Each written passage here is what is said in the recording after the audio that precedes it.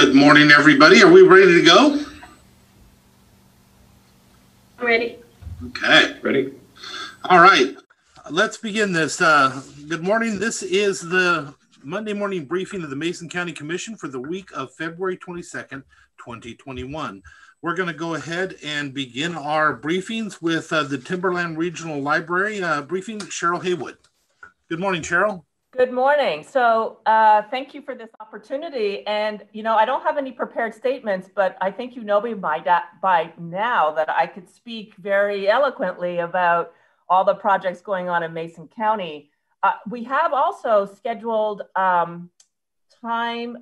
tentative date on March 8, Monday morning, for a State of the Library for 2020. So my staff are still working on that. So I don't have statistics to share with you and so on for 2020 at this point. But I do want to thank you. We received the letter last week of your confirmation of Dr. Kenneth Sebi, and we immediately forwarded your confirmation letter to the other 4 counties. And as you know, he can begin to serve once we receive confirmation from the other 4 counties. So that could take up to 4 to 6 weeks. So thank you very much for doing that. I do want to let you know that we have been working on a project to refresh the North Mason Timberland Library in Belfair. And we just finished in the last week or two. This was a project that the building itself had not really been refreshed since it was built in 1997, 1998. And so it got a fresh coat of paint on the inside. It got new flooring, it got new furniture, it got new desks and a new computer tables. And we are currently filming the inside so that people could see it remotely on Facebook or from our website. So we're working on that right now. That project cost us around $150,000 to do that refresh. And in the past several years, we've had to install an ADA access ramp from the widened Highway 3 down to the entrance. So that was another like about $80,000 project for us. The parking lot is still good there. So overall, and the Friends also purchased and paid 50% towards, and we paid the other 50% towards an electronic board. So the North Mason Timberland Library is looking really good, really, really good. And if you are interested, we could always arrange a time to meet there to walk through the building. And then the Hoodsport Library in the last several years, we have replaced the flooring, upheld the flooring joists that there weren't any joists underneath. We've painted it, put in new furniture, put in a new resurfaced the parking lot, and also an ADA ramp with a picnic table out in the front for people to sit, still get Wi-Fi, and see Hood Canal. This year, we're working on a refresh of the city-owned Shelton Timberland Library. We hope to get that started by the fall. Last year, we received a $60,000 donation specifically for the Shelton Timberland Library, and those funds will go towards refreshing the bathrooms. So we're very excited about that. The city of Shelton, several years ago, applied for a CDBG grant and received one. And with those funds, they were able to shore up the roof and the exterior paint as well, and address other outside issues at the Shelton Timberland Library. All 3 libraries, actually all of our 27 libraries, will be receiving upgrades to our wireless infrastructure. Our wireless infrastructure is 5 years old as of this January. So by the end of this September, we hope to have we need to have all 27 libraries upgraded. And so as a reminder, we do offer Wi-Fi. It spills out through the parking lot and the sidewalks. We are still offering free printing up to 100 pages per week. We are working towards phase 2 with sometime in middle of March to April, where our buildings will open for limited service, up to 30 minutes of internet use, picking up of holds, and so on. We have fitted out all of our buildings for different options, for different scenarios. So we do have curbside pickup right now. We do have takeout windows in most of our libraries. And so our buildings are becoming very flexible, which is a really good thing. The other thing I wanted to talk to you about is that you may have heard me talk about this in the past. We did a pilot in 2019 with the city of McCleary and McCleary Timberland Library, where we offered up to 91 hours a week of access beyond the 27 core hours that are staffed by our staff. And we called it the Expanded Access Hours Pilot. And it turned out to be a very, very positive pilot. We learned a lot. And we had people, so basically like I said, it went from 27 hours a week to 91 hours a week from 7 a.m. to 8 p.m. 7 days a week. That when we asked people for their input about the library, regardless of the topic of our survey, they always request more hours, earlier hours, evening hours, Sunday hours. So this was our attempt to do this. It is an opt-in system for people 18 and over. They're allowed to bring their minors with them, their children. People have used it for workforce development, to apply for jobs, to run their business, to pick up their holds, to read a newspaper, etc. The people who used it, there were over 400 people who used it. I think it was about 405. And that's a lot for a tiny town of McCleary. And many of them came from, like half of them came from the city residents and the other half came from all over the district. And we received comments that people really wanted to have it in their own libraries, like at Elma or Montesano or Chehalis. And so we've been working steadily towards that. And so this year, right this moment, we are working on, we wanted to do this in stages because it's a very complicated, very large project. So we're installing the wiring for access controls in 13 libraries right now. And one of the 13 is Hoodsport. So, when I say that we're doing wireless and we're doing access controls, it's because we can save up to 10 to 15% of the costs if we do those two projects together. So that's why we're trying to get all this done before the end of September this year. Any questions so far? Yeah, I do, if you don't mind jumping in. So, Cheryl, when you and I had spoken a few weeks ago at this point, one of the issues that I brought up with the remote access or the after additional hour access to Hoodsport in particular was some security concerns that had been raised by folks that live out in the Hoodsport area that might be using it. So I just encourage you to chat with our sheriff's office about how to ensure that, that the facility is, prepared to handle some of those security concerns, or if there's any modifications that need to be made at the grounds or in the building to improve safety. I just encourage you to have that conversation with the sheriff's office. I think Chief Deputy Ryan Sperling has been out there and met with your branch manager, but just to make sure we're following up on that element of it. I've noted it. Thank you. We currently do have cameras there. Oh, I'm sorry. We do have cameras there currently on the outside of the building, and these are cameras that, to my knowledge, can see in the dark and up in the infrared light up to 70 or 80 feet. The cameras that will be installed inside and outside, I mean, we will be able to monitor them as well. But yes, I will follow up with the sheriff, or my staff will, yes. And then just real quick, the state is now in phase 2 finally. Yeah.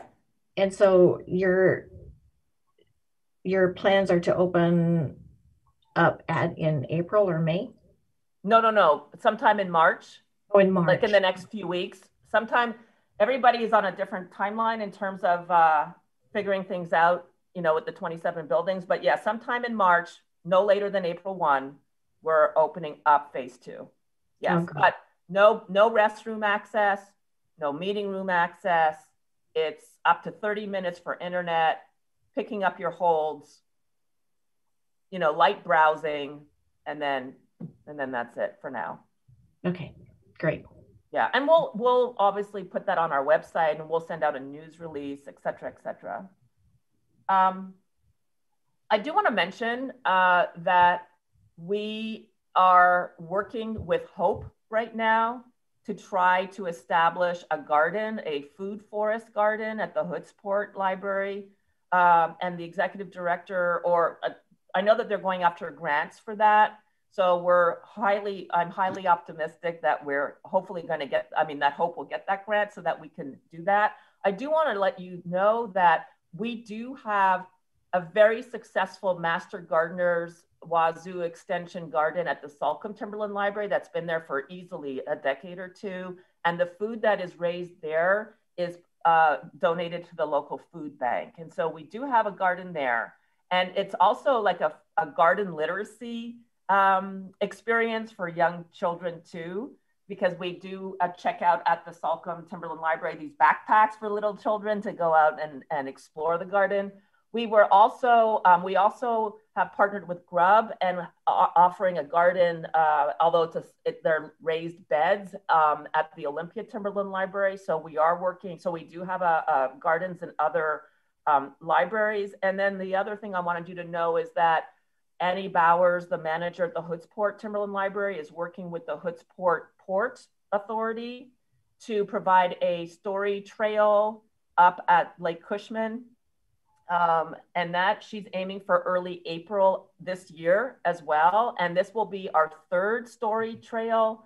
We have one out in the Randall area, partnering with the U.S. Forest Service, and we have 2 of them in Olympia. So it's fun to see for us this literacy for nature trails and literacy with gardening.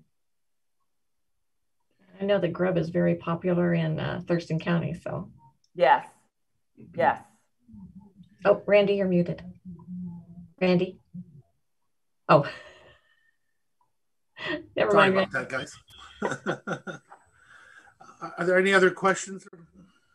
Yeah, I want to dive into some of the context around why we invited you in for a briefing and an update was back in the fall we had received a letter outlining some concerns about some of the changes that were happening at TRL, in particular within the administrative and staffing parts of the operation. And so wanted to give you an opportunity to walk through some of those changes, discuss how the board, deliberated or didn't deliberate those changes, and just provide a little bit of context for us. I know that there was a follow-up letter provided by you and TRL to go through some of those things, but wanted to have an opportunity for us to have a conversation together as a commission on the record with you to just walk through some of those issues and elements of the decision making so that if there's any questions from the commission that they can be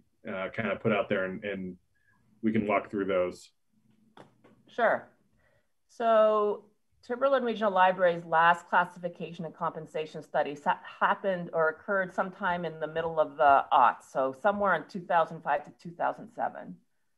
And so we started that process in 2018. It took us several years to do this. We hired a consultant and we kept the board informed, of course, because when hiring a consultant required a request for proposal and approval by the board.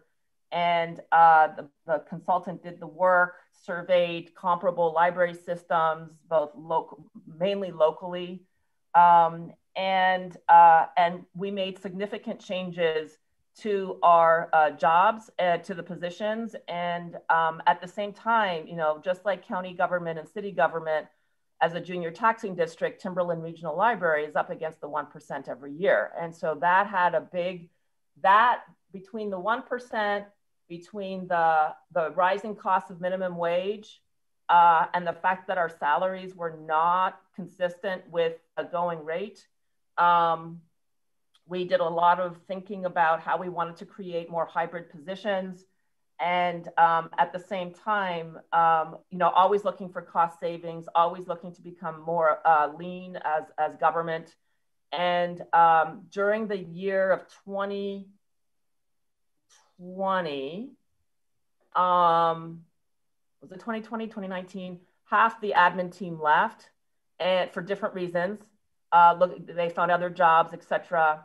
And during that year, I think it was 2019, we decided to, for us, the remaining four, not including me, to take on additional responsibilities. And by doing that, we saved moving forward over $500,000 a year in salaries and benefits. So we started cuts at the top, and we have been in a soft hiring freeze since January 2019. And so that combined with the results. And so the timeline for the classification compensation, the full timeline, is on our website. And in the fall of 2019, we met consistently with the Board of Trustees from, I think, August on, in executive session to talk about all the financial impacts and to give them options to consider. And they made their final decision, and I believe it was November 2019. And the decision was to basically approve the new job descriptions. And it was a little bit over $1 million to adjust the salaries that had not been keeping up with the market since the middle of the aughts. So the board was kept informed the whole time, and you can go and see on the website in the board packets. We record our meetings like you. We put all of our material is on in the board packet. The board did see the old job descriptions and the new job descriptions. They saw the old pay grades. They saw the new pay grades. The impact to the 4 remaining admin positions, that most of them took on, like I said, depending on the position, took on additional departments. The financial impact to those 4 admin positions was it $38,000, $36,000 out of the $1 million, and the rest was for the rest of the staff. So that kind of money, I don't have that authority to do that. The board, it was unanimous in the fall, the November 2019 board meeting. It was unanimous to adopt the classification and compensation study, and the wages, for the most part, all the wages were in the budget for 2020. However, we ran out of time to approve the salaries for admin. They were approved, but they weren't in that budget. And so we had to do, that's what we brought to the attention of the board in early 2020.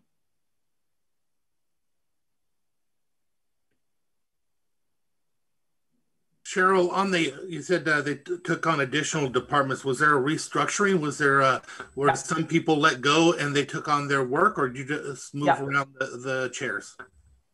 So what we did was,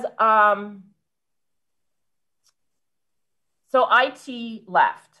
Our head of IT was hired back at Amazon for like double the salary that we couldn't afford to pay him, obviously. So he left. He was the first to leave. And so then I gave the responsibility of IT over to finance. And then in the changing of the structure, we brought up one was a network administrator, and the other one, is another, like a systems administrator or communications administrator. And we made them coordinators so that they were not supervising people, but they were the subject matter experts. And the finance person was doing the supervision. So we tried that out, and that worked really well. And then HR left. And then we said, okay, we'll give HR to operations, again, to be supervising, but to bring up HR staff to be the subject matter experts. Then the communications manager left, and we gave that to the operations manager. Then facilities left, and we gave facilities to the operations manager. And then we moved over our courier to the operations manager. So currently our operations manager is overseeing HR, creative services, which is communication, courier, facilities, and then the admin staff that it takes to support that. We also upgraded our public services manager to a deputy director position. Libraries of this size with 27 buildings and over 250 staff require a deputy. So we upgraded that position. And what am I missing? Hold on a minute. And then our collection services person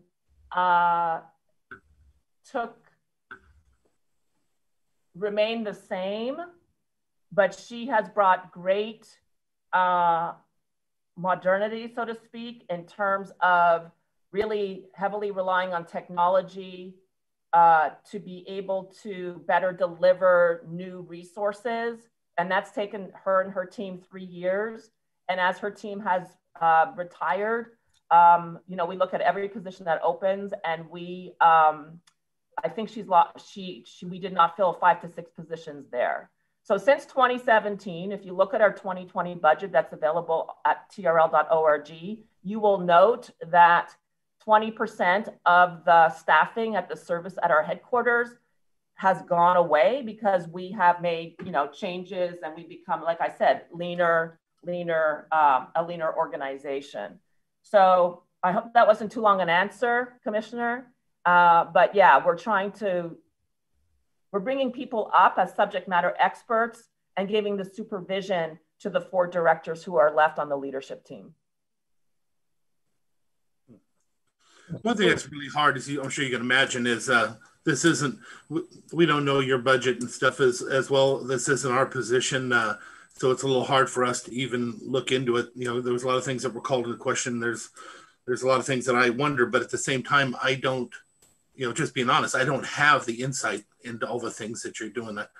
It's pretty hard for us on the outside to step in and just know all that. Commissioner Trask, I'm sorry, go ahead. Oh, that's okay. I was just going to ask how that affected the budget, but I can take a look at the budget. I'll just go online and take a look at it and see how that affected. So it had to have been a good cost savings. And then, so I was just wondering, that savings, did you push that on to, was it kept at the administrative level, or was that pushed out to other projects? That's a really great question. And so,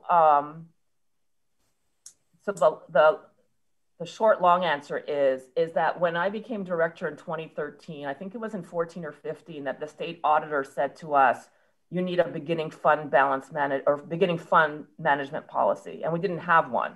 So we wrote one, and the board adopted it. And it was a very fiscally conservative policy, which means that, we get paid by the taxpayers in November, and then in late April, early May. So for those months in between, we need to make sure that we have enough money in the bank to pay our bills. And so it was fiscally conservative because it wasn't the first policy. And, fast forward 4 years or so, 4 or 5 years, and there's too much money in the beginning fund balance policy. So in the year of 2019, we gave the board 3 options to bring that percentage down. And they went for the middle percentage, which was 30%. And we talked about that easily 3 to 4 times throughout that year with them publicly. And by the end of that year, they approved the 30% unanimously, which freed up one-time money of $4.9 million. And so they were very clear that they did not want that money to go towards salaries. They wanted it to go towards projects. And so that money has been put into the building fund, because we do have special purpose funds. And the building fund now, we came up with 3 major concepts last August, which they approved as concepts, and we're continuously working on them. So one of them was to provide a popular library demonstration project at Capitol Mall in West Olympia, and also one in Hawks Prairie and Lacey.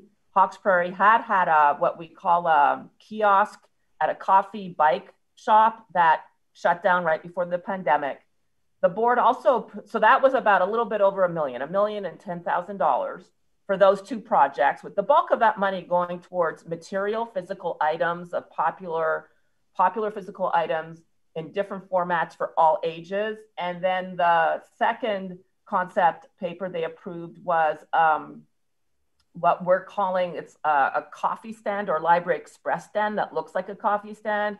And we want to put that in the Grand Mound area. So we're currently working on trying to find a location in that area. And that was budgeted for roughly $100,000. And then the third concept paper they approved was $500,000 for 2 food trucks and a large big truck for mobile services.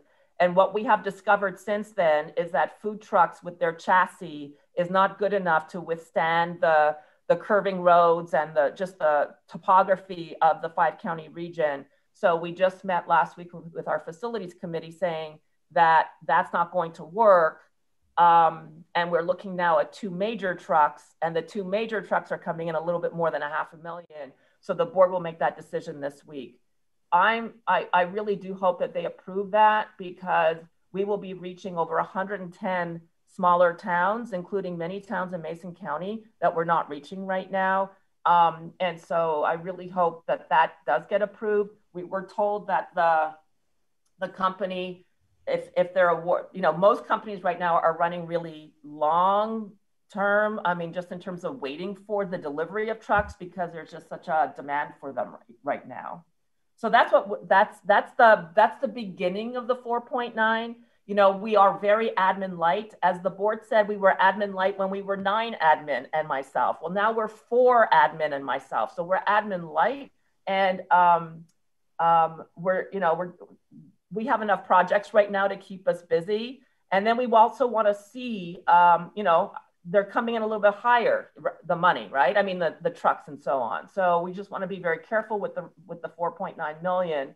And then on top of that, we do rent out an older building in the Randall area for the Mountain View Timberland Library. And currently we're doing an engagement process with the community in East Lewis County to ask them what both users and non-users, what they would like to see in a library. So that those funds of the 4.9, some of those funds will need to go for some kind of library there in the future. We're at the point where we're gathering information right now. And so back to the commissioner's question or comment about not knowing the budget, just to let you know that when I first started, we had 310 actual people working for us. And now we're about 251 people. And there's a few positions that we definitely need to fill. I mean, that's why I'm grateful that I still have the opportunity to be able to, that we're in a soft hiring freeze, because as you know, you need to hire IT staff, you need to hire a finance director, you need some core positions that still need to get budgeted. So we're very, very careful and very mindful now about staffing levels. Cheryl, yes. Can I ask that you maybe send me your org chart from around 217, your org chart for what you're doing now, and the minutes that showed that your board approved those raises? Yeah. I'd appreciate that. Commissioners, do you have other questions for now? I do not. You don't. Cheryl, we thank you for coming in. Do you have anything last for us before we move on to support services? I don't think so. I'll see you in a couple of weeks. See you in a couple of weeks. Thank you. Thank you. Thanks, Cheryl. All right, next up, Frank, are you on there? I don't see. There he is. Good morning, Frank. Let's go ahead and move on to support services. Good morning, Commissioners. Our first item is an agreement with the Thurston Mason Behavioral Health Organization and the Prosecutor's Office, and it's in regards to involuntary treatment court. Tim, you want to take over? Yeah, good morning, and thanks, Frank. Happy Monday to everybody. So I have you guys have the amendment to the interlocal agreement that we signed last year with the Thurston Mason Behavioral Health Administrative Service Organization. This is simply an amendment. Basically, it just adds another year to what we've already had last year. Funding's all the same. You recently saw a nearly identical agreement that was passed for Superior Court. I'm assuming you'll see one soon for the clerk's office and the Office of Public Defense. There's no budget impact. It's the same amount as it was last year. $50,000 for prosecution services and staff services. And then there's another $10,000 for supplies and jury or trial expenses. We've already included it in this year's budget. So like I said, there's no budget impact. All of the other terms and conditions remain the same as to the original contract. You've seen them before. You any questions? Not for me. Oh, Are you okay with putting everything on the agenda, guys? Yes. yes, absolutely. Yes, same here, Tim. Hey, that's easy enough. You guys are great. I appreciate it. Right. Thank Appreciate you. Have a good Monday. Thanks a lot. Yeah. Thanks, Mike. Bye.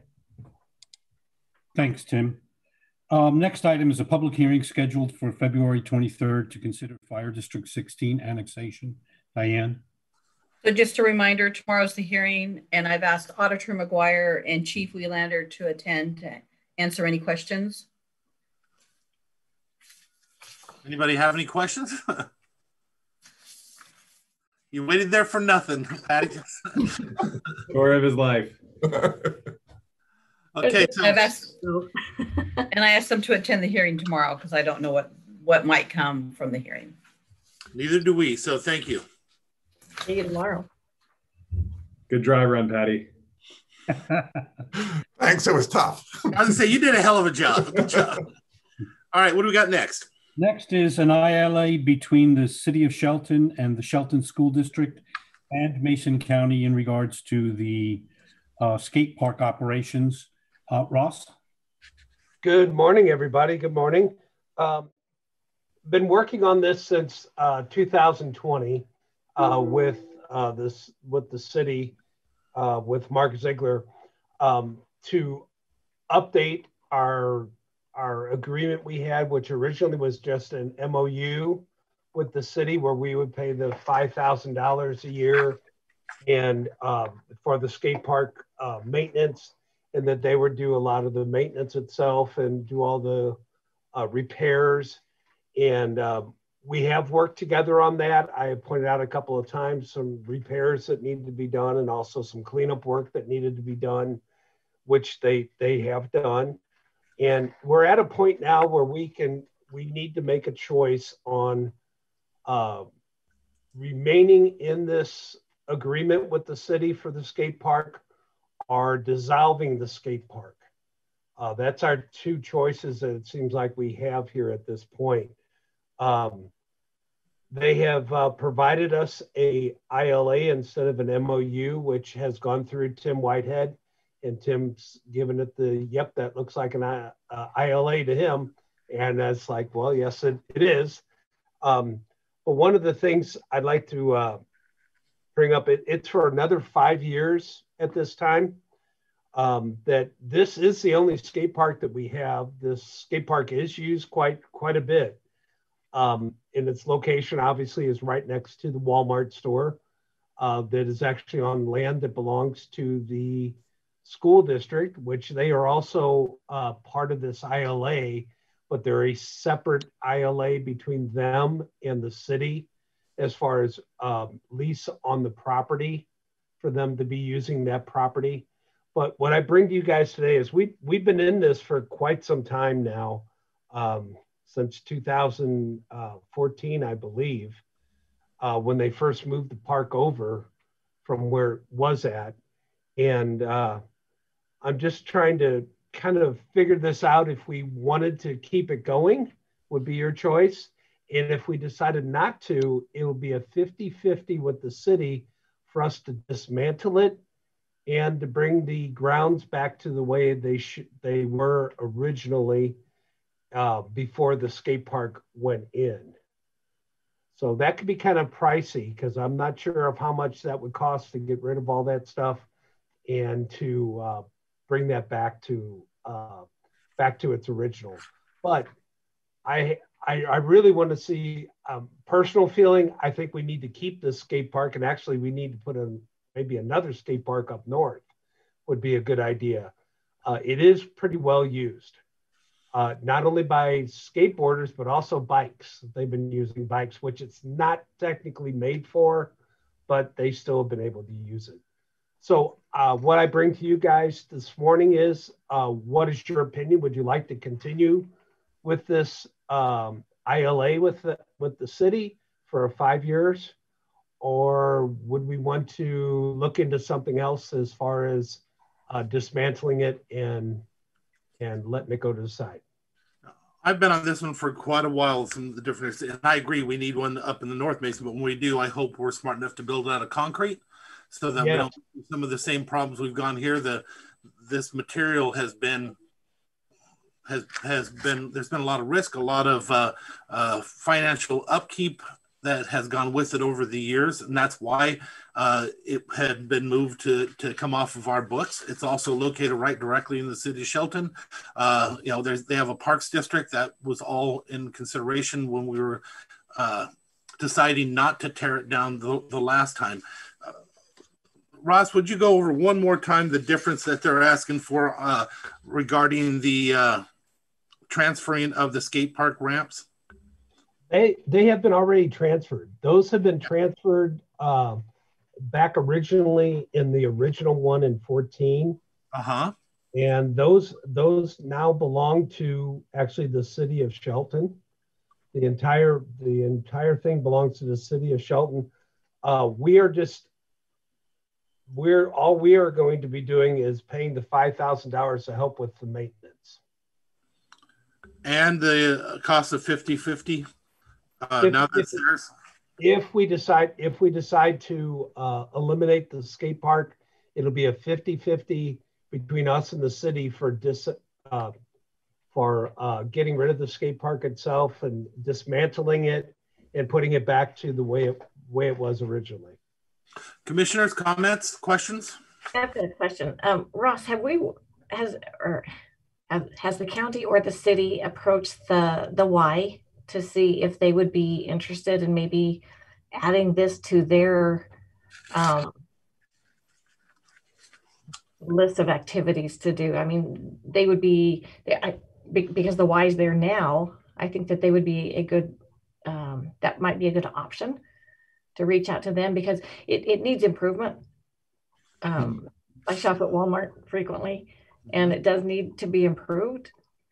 And so if we could work, maybe the city, if the city could work with the Y, I'd like to keep it, absolutely keep it. But I do think that it could stand to be improved. So if you don't mind asking the city, or I could call Jeff and ask. That wouldn't be a problem because, when we originally started doing this, the Y wasn't up and running. It was still in the idea stage originally. And now that it is up there, that could be someone that we could pull in with this. What I would like to do is I'll get a hold of Mark and ask him. We can still go through with this because it's going to, that $5,000 that we give them is not really going to touch what it really needs. So there might be some other funding that we can get through the Y that could help out. And do we know, is the $5,000 going towards maintenance, or is that, do they take a part of that for administration? I know it's maintenance. Okay. Yes. I can tell you in the past, before we transferred over, that was a low end on our maintenance, but we had a lot that when I came in that we had to overcome on that. We had boards, and those things are special panels. They're not cheap by a long shot. And when they start coming up, the liability was huge. That was my biggest concern the last time. You've got a situation where you have their places where they're connecting together. Can you think and picture a skateboard with a lip while they're coming down? It was temporary when it started. it's needed a lot of help. And that's one of the things when I went through with the Parks Advisory Board, we went through and did a parks tour with them. That was one of the places we went to. And after that tour, that's when I really actually got out and really looked at it and called Mark and said, look, we got to get a lot of stuff done over here. It wasn't safe. There was holes in the boards. There was all kinds of issues. And they did get on it and did get those things fixed. But Randy is correct. That it's a special boards that you have to use. You can't have any kind of lips or anything on it, or else kids are going to take a toll. The liability and all the insurance and everything is on the city.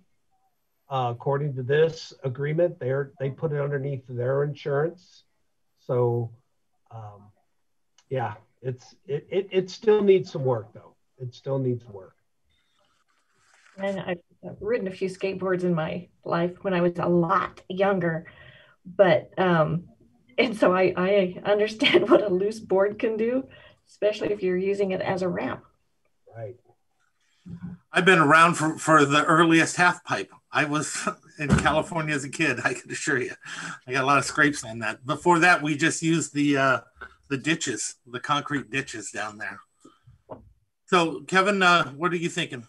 Yeah, I think we need to keep it in some way, shape, or form. I don't have any issue with that part of it. It would be nice to see if there is a partnership with the Y, you know, and just sort of exploring that. I know Kyle at the Y is very interested in doing a mountain bike course over that way. This might ultimately, you know, make sense to maybe include a skate park in that planning as well. And you don't know how married we are to this location for the skate park, but if there is a willing partner, you know, then it might make sense to, you know, just build new, build appropriately, and build, you know, for a more long-lasting structure than what we currently have in place by the Walmart, and then abandon this and clean it up down the road if there is that willingness from the Y. So I think in the interim, I'm fine kind of going through this and making some of those repairs and getting the agreement done. But I think long-term, it makes sense to look for another partner. And if there are other similar projects that may be happening at the Y, this might be a good fit. Mm-hmm. Right. And it also gives us an opportunity to reach out to the legislature. Maybe this could be a capital budget project. Yeah. So now, Ross, I don't see anything that's much different than our MOU. What am I missing something here, or is this basically just changing the heading? It's there. A little bit of change is just basically in the heading and the structure itself. Most of it is exactly the same. We have gone through it line by line with them, especially when it comes to the part about if we were going to disassemble it, how that would work. We went through that. And then everything else is pretty much the same. Mm-hmm. They just changed it into an ILA. Originally, I believe it was an ILA, and then it went back to an MOU. And now their city attorney has said it'd be better to be an ILA. So we're comfortable moving forward, commissioners? Is that what I understand? Okay. Ross, next. Okay, thank you. And I will take that. That'll be on, let me see. It's on 3/2 to bring it to you guys at your regular meeting, March 2nd, for you guys to sign the contract on that. Thank you. Good. Alrighty. Next item is, again, Ross, moving towards a .gov domain. Okay, 1 second. Grab my next week paper here. Okay, what we're looking at here is we've been approached by Patty McGuire quite some time back, asking about our website. Our web addresses, because there was some issues with some of the elections where people were getting some false information and some phishing and a few other things going on using a web address on the end that is sort of like ours, which was a gov and a wa involved in it. And this is actually a very secured website, which is the .gov website. A lot of the other counties have gone to this website. It offers us quite a bit of security on this website. It is one that we have to petition to use as a government to use this website. There's actually a point of contact, the security control points, and everything on the last page that was given to you that is sort of like you have to get it notarized and the whole bit. So this is actually going to be, if we decide to go with this, we would change our web address and we would change our email addresses to change to a .gov at the end. How long could we keep our old addresses and have them forward over? One of the biggest problems I see when I look at this is the dangers involved with all these people that have our contact informations that will be expected to move over and will not even have a clue that it needs to move over. But if we can have a situation where those other ones will still forward over for the next 3 years or so, then I think that takes away from some of the risk. 3 years? 3 years or so? Yeah, several years. And it doesn't cost that much more. You basically, when you own a website, you can have it forwarded to your whatever address you put in the box. We would have to, we'd have to retain for both of the addresses too. Yeah, except for it would go automatically into the other email address. You'll have It could be just as easy to go ahead and set it up that if someone did send it to your old address, it would shoot them over to your new address. That's what I'm saying, that it forwards it automatically for the next several years. Right. And it's not hard to do, but you'll have to input it for every single one. But I think that's the safest. Other than that, you're going to have a lot of people trying to contact many different departments, including the commission themselves, that have our addresses that think they're communicating with us and they're not. Correct. And there's a couple other things that go along with that. All of our stationery, all your business cards, everything like that would have to change because those would all have new website addresses. But the one nice thing about this, there is a variety of security features that really do help us with security functions. That we do have a good, safe system. We brought that to you already. TJ was in talking about our safety that we got, our safety net we have in, but this is yet another one that can help us out a little bit more with it. I kind of like this idea. It's not something that can be done like, boom, tomorrow we do it, because it's going to take some time. It's going to take some time to create it. The other nice thing is we can also have ours set up now that everybody's is the same. Instead of, some people have 3 initials at mason.wa.us right now. Well, some people have their first name, period, their last name. Some of them just have a first letter in their last name.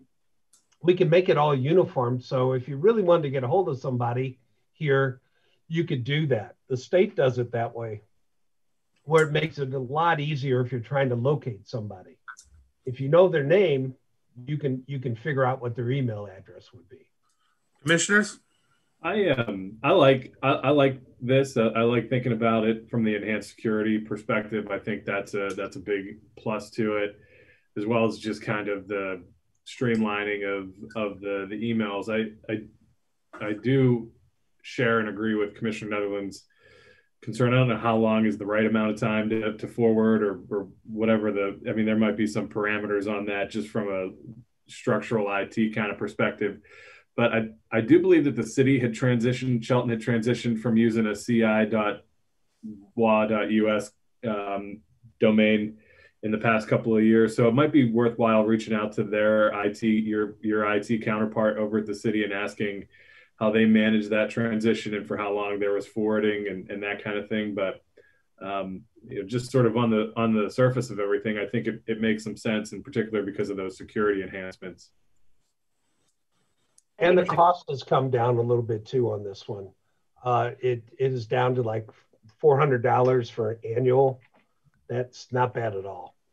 Not bad at all. I think it was what, $25 a month. Also, but I think it's a great idea. It might stop Frank from asking for more money. We received, some of our people received an email from Frank's email. Yeah, that's right. Yeah. Yeah, and so hopefully there are some security parameters around that. And I do know that elections, this would make it a lot easier for elections and a lot more secure for elections as well. So anything we can do to increase our security and keep our people safe would be. I just received 6 of them from Karen Herr, our past auditor, which was interesting.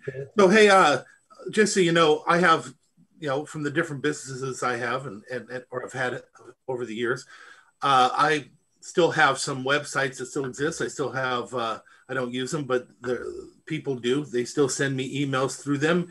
And I haven't touched the forwarding in maybe 4 or 5 years, 6 years, 8 years for some, and it still works just fine and forwards them over. So, I think I would hate to cut anything short. The question I have is, what do we pay now for our .us? Because there's got to be some cost with it. Because that you have to be able to keep that .us original address to be able to have the email addresses still. So there is a cost for continuing to keep it. Do you know how much it is? I do not know what that is, but I can find out what that dollar is. Yeah. Please. Because I would like to continue it on. I think you should continue it for at least several years, because there's a lot of other people, a lot of things. And if it's not going to be a heavy cost, it's just a safety mechanism. And it goes right into your regular email. So you don't even know the difference unless you look into the details to find out it was sent to a different place. Right. That's correct. That one of the features that are available are the forwarding options. There's also an auto reply. Yeah. So that you receive an email on your old address, you can auto reply back and say, my email has changed to yada, yada, yada. And that way they are more, they're informed that you've moved on to a .gov server.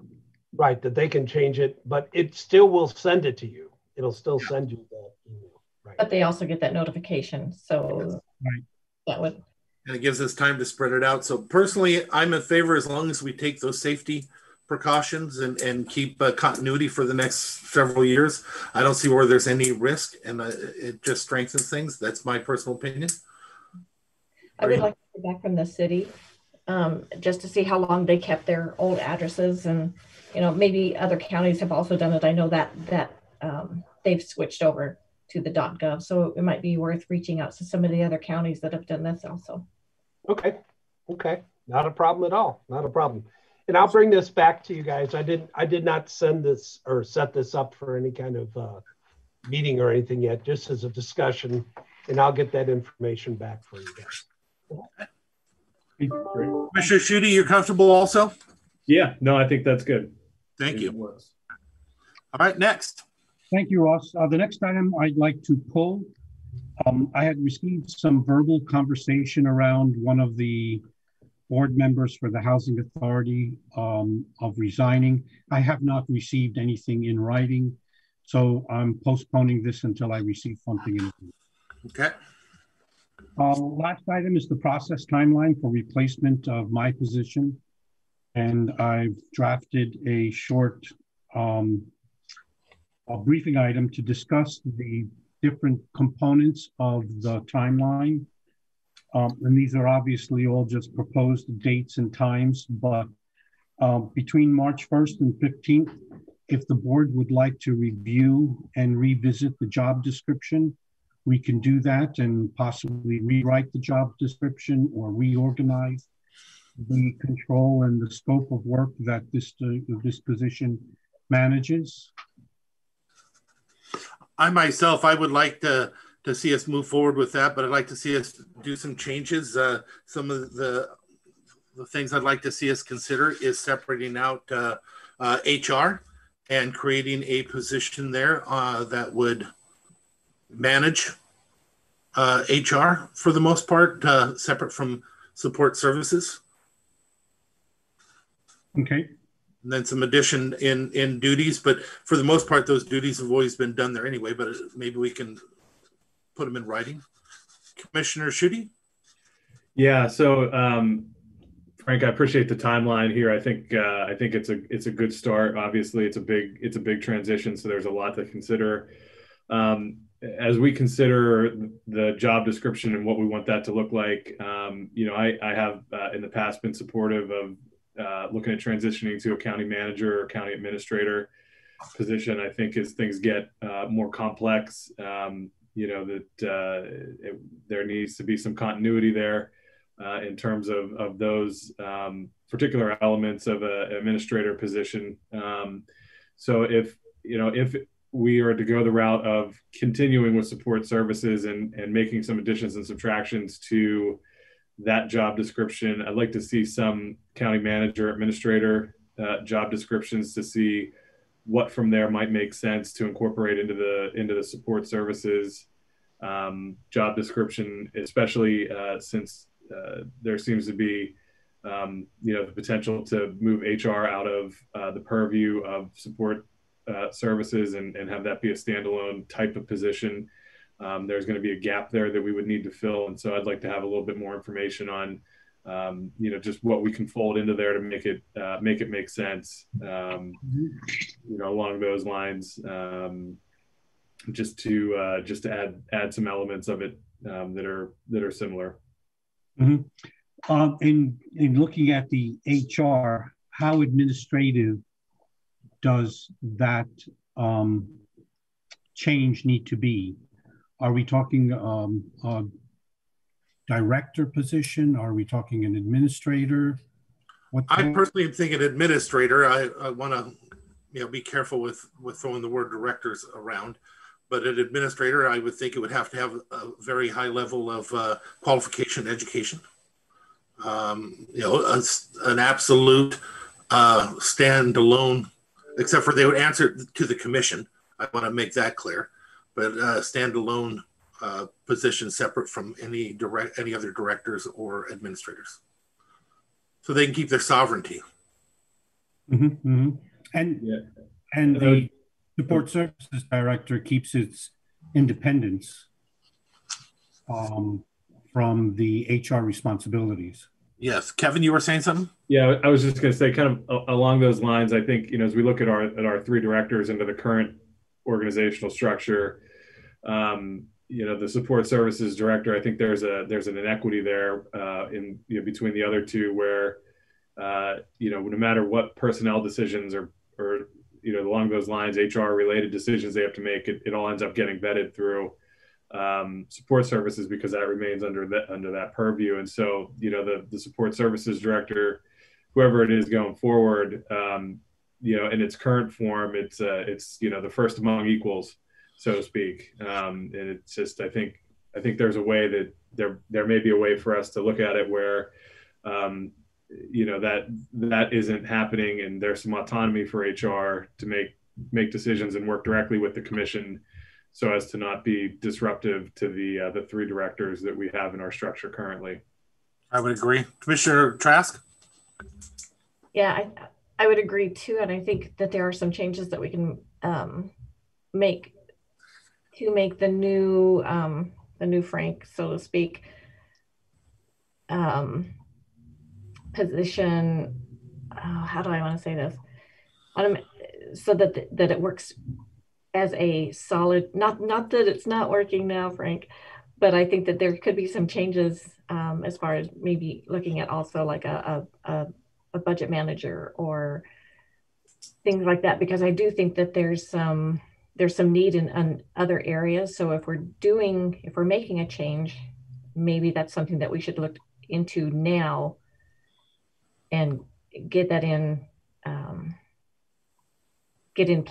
place before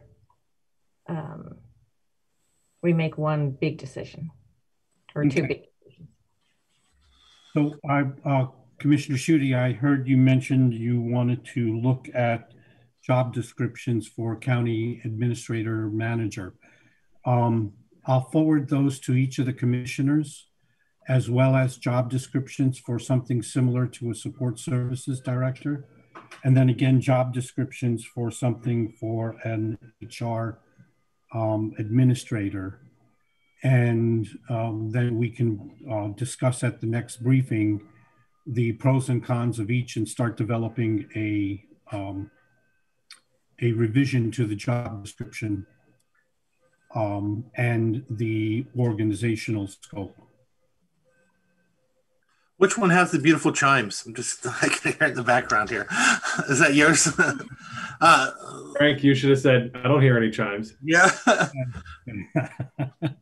So Frank, have you gotten the direction that you were looking for so far with this? Is there something? Yeah, then the other one, as far as direction is concerned, are we looking to place this as a internal, local, regional, nationwide? Do we want to put it out with a agency? Do we want to keep it within our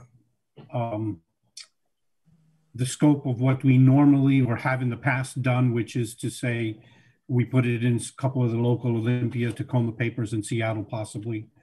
I'd like to consider going through an entity to make sure that we can keep a good arm's length transaction through some of this in the vetting. Yeah, I think obviously have it be open internally. I think if there are internal candidates that are interested, making sure they have the opportunity to compete for it, I think is great. But I would like to get a little bit more information on costs and process around I'll use Prothman just as the example. I think they're the one that most rely on here in our state, but a Prothman-like organization to go through that. I'd like to know what the costs are, and so we can factor that in to just how we would promote the position more broadly. Okay, I'll have that again for our next briefing. Commissioner Trask, did you have anything you want to add on that?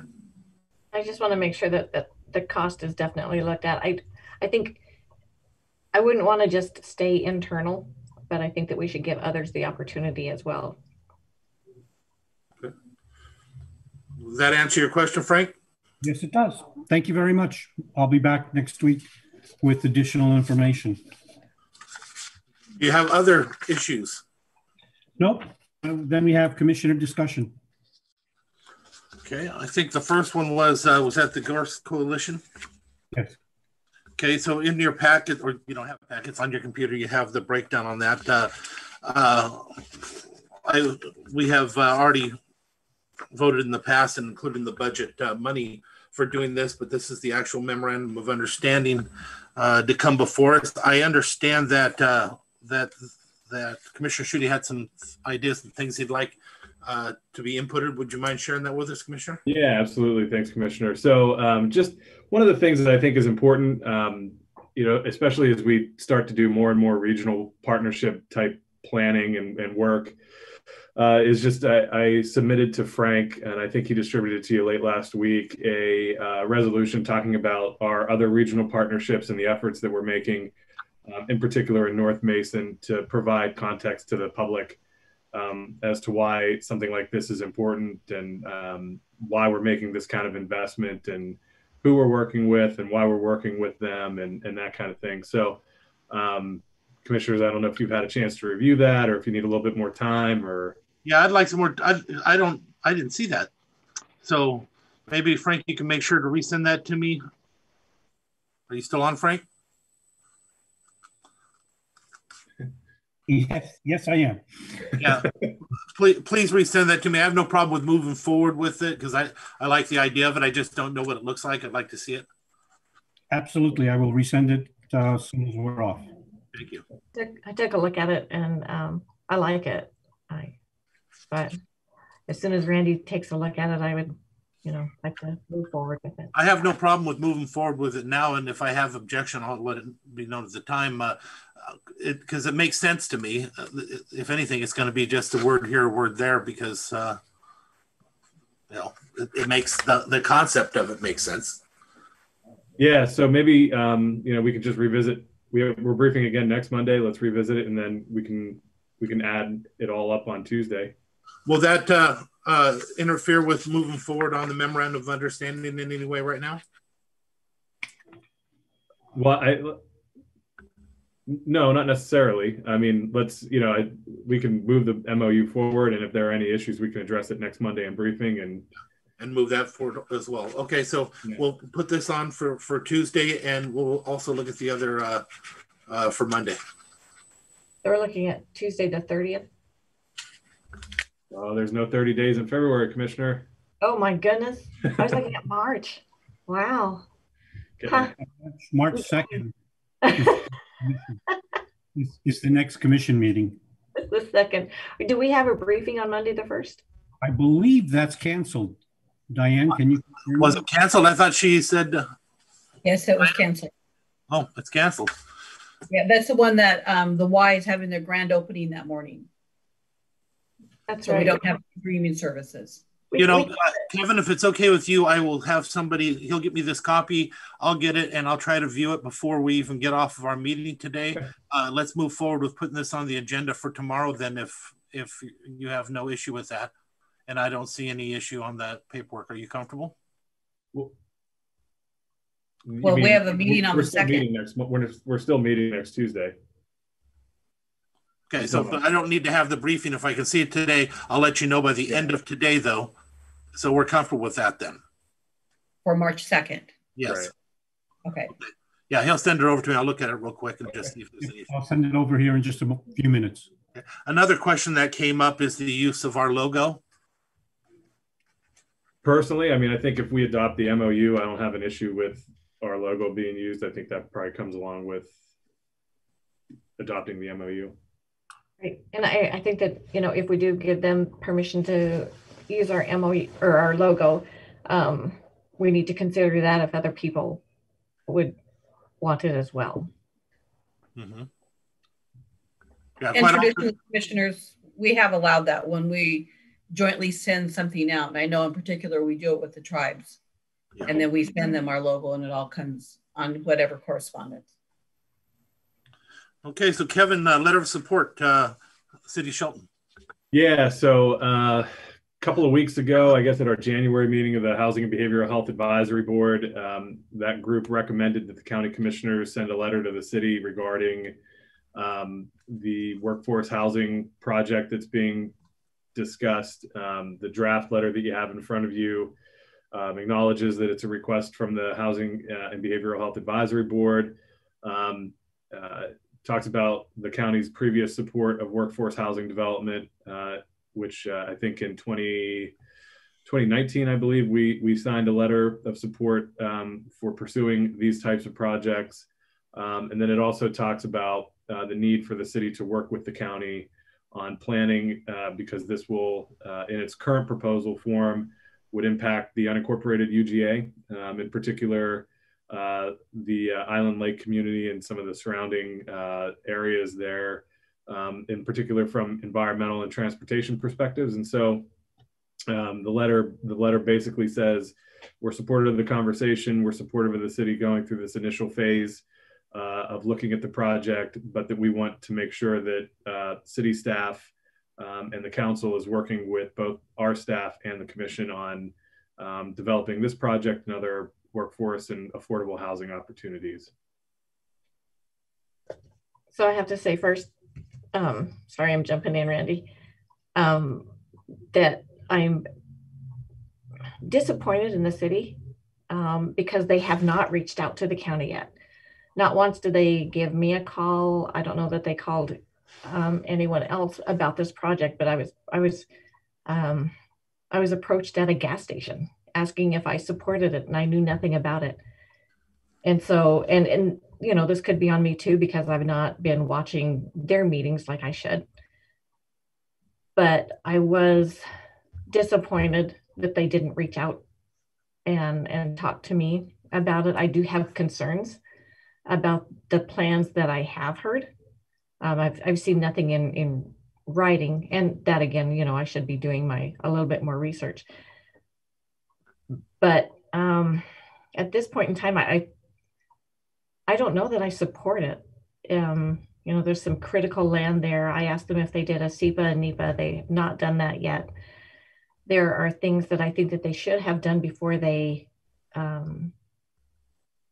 went as far as they have gone. And so I don't know that I could support this yet. I would want a little bit more information. What, Kevin, your timeline and necessity? So if there's more information that you all want, that's fine. I'm bringing the message back from the Housing and Behavioral Health Advisory Board.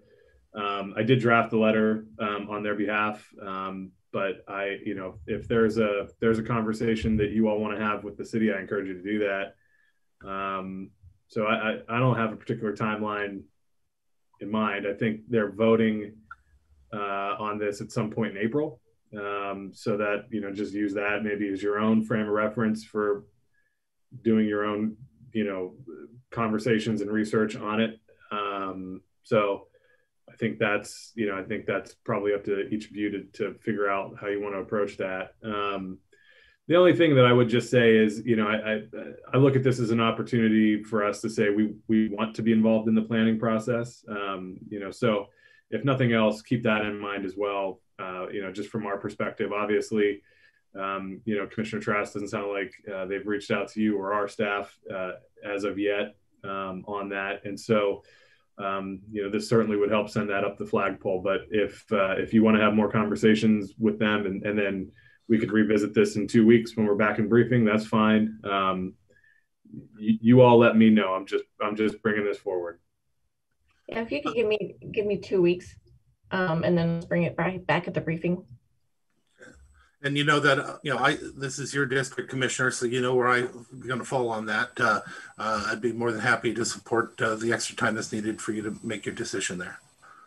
So are we done with that one? Yep. Okay, I want you to know I just read what was just sent to me, and I absolutely 100% disagree with this. Okay. There's no way I could be in support of this. This is a conflating of many different issues, many different things that are happening onto something that has nothing to do with what we're talking about here with the Gorse Coalition. Okay. What in particular, Commissioner? Every part of it. This has nothing to do with the bypass. This has nothing to do with the sewering and the extension up there. Of that, I can assure you we're going to have, as that goes forward, there's going to be some serious issues that come forward with that stuff. There's just so much of this that have nothing to do with it. I appreciate that we want to get that information out, but that has no connection with us supporting this organization to move forward with getting funding for this specific project, just like we wouldn't do a letter like that for every other project that we've done. We do a lot of projects all the time, and I think that this is not appropriate to conflate them so much. Well, I have to disagree with you on that. I think I understand what you're saying, but I disagree with it. I think it's important that if we're going to participate in regional organizations, that there's context around that.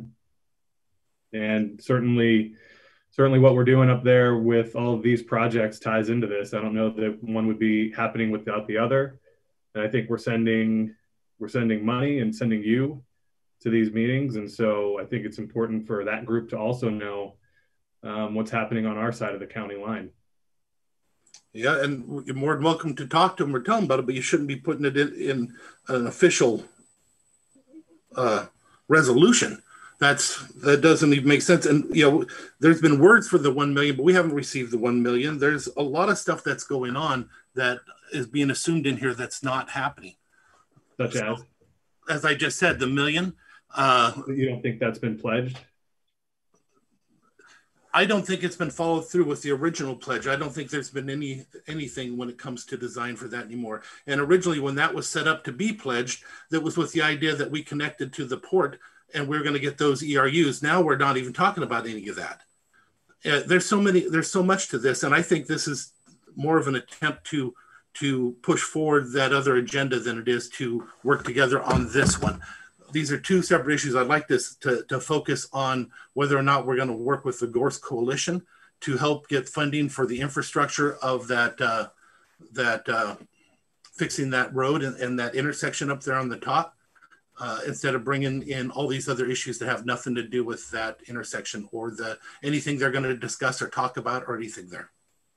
Yeah, again, I completely disagree. I think working in regional partnerships, it's important to have that acknowledgement of all the regional things that we're doing. They're all connected. Whether you see that or not, or agree with that or not, I can't speak to that. But there's very little benefit to Mason County with just having improvements to Gorst without having the acknowledgement and the work done in Mason County as well. Those people we're dealing with on that committee have nothing to do with any of these things you're talking about here. There's a few that we touch with them, but that has nothing to do with the Gorst Coalition or anything we're doing. Again, I think it's a reach. And again, it's not just about the Gorst Coalition. Okay, it's about letting our community know what we're working on and why that makes sense to continue to work with the Gorst Coalition. It's all complementary. It's not one or the other. These are things that are happening. These are things that we've all been working on. And it makes more sense when you look at the big picture to have that context for why we're sending why we're sending money, particularly, maybe over a few years of time up there. If we're not going to make these improvements regionally, then, really, I mean, what else are we doing? Right. I see this as an investment in Mason County's future. It's not, obviously there's talk at the state level as doing things regionally as well. And so I just see this as a step forward to working better as a group, showing that we've got an interest in all of Mason County, including our neighbors, where we will be. I mean, obviously, I go through Gorst all the time when I'm going to Bremerton. And so it does affect the residents of Mason County, those riding the bus to the shipyard. So all of this, I think, has an impact on Mason County and our neighbors. So I don't know. I see the resolution as a step forward, trying to unite and progress. Again, Commissioner, everything you said, I agree with, except for that last part. This resolution has nothing to do with that. But I agree with everything you had said about that, because this is a partnership. This is a benefit to Mason County. This project would definitely have a huge impact on Mason County if it gets fixed. There's no doubt of that, and that's why we should be involved, and that's why we are involved. It's a bottleneck that opens it up for the community. It is just the idea that we're going to try and throw all this stuff into it that has nothing to do with the project that's at hand. This is a political move to try and get this stuff back out again, and that's fine. And if we're going to continue that way, I assure you, we will get the information out. I have no doubt about that, because there's going to be a lot of more information that'll be coming about it. But that's what this particular resolution that was put forward is not in regards to the MOU. This is in regards to a lot of other stuff. So it's in regards to why we participate in regional planning efforts. Okay, absolutely is. Road and utility infrastructure projects that have a regional significance, like the freight corridor, like transit, like when we invest in a roundabout on State Route 3, so that we could put a park and ride in Belfair, so that our folks that work at the shipyard have a way to get there and reduce congestion. Like when we do investments in roads, like connector roads to the freight corridor, so that we provide for additional mobility. These things are all regionally significant, as the Gorst Coalition may be. And as we have when we did our infrastructure changes at Camilchi, as we have when we've done looking for new infrastructure changes for Johns Prairie. You're right, it can all be considered connected if on a stretch, but that's not what we're talking about. This Gorst intersection and interchange has nothing to do with any of the things you're talking about here, and that's not what. Why are we doing it? What do you mean? Why do any of this, Commissioner? It opens up the transportation into Mason County and stops the bottleneck. That's the real purpose behind it. All this stuff that's added in here is not anything to do with why we're there and what we're doing. Isn't that what the freight corridor does? Isn't that what the freight corridor does? And when we were talking about the freight corridor, that made sense to talk about the freight corridor. We were talking about Camilchi and doing the improvements of Camilchi. It made sense to talk about the improvements at Camilchi. But again, I'm going to go ahead and we're going to move forward. And it only takes two to move it forward. I've made my point clear, and I can assure you, I see what this is, and I see where we're going with it. We're going to end up having these discussions later. But as for now on this one, I'll go ahead. If two commissioners say we move it forward, we move it forward, and then we'll vote and we'll deal with it then. I'm kind of disappointed, honestly, that you see this as political. I do not at all see this as political. I see it as an improvement and working as a team. No, I see the project that same way. It's the verbiage in the resolution that was just sent to me that Commissioner Schutte had added to all of it. Instead of just accepting this memorandum of understanding or entering into agreement with the memorandum of understanding, there's a whole lot more that's put into this to change it, basically, to add a bunch of other stuff to it, and that's fine. Like I said, we can move forward with it. I'm just gonna, I have my vote. This is my community, and I know my community, and I can tell you, we're getting ready to go down a path that this is not. In all the years I've been here, I have never done what the public battle that I'm going to probably end up doing on all this, and I can see where it's going, and that's fine. But like I said, Commissioner, let's talk about that a little bit, because I don't understand. I honestly don't understand what in that resolution is so problematic from a.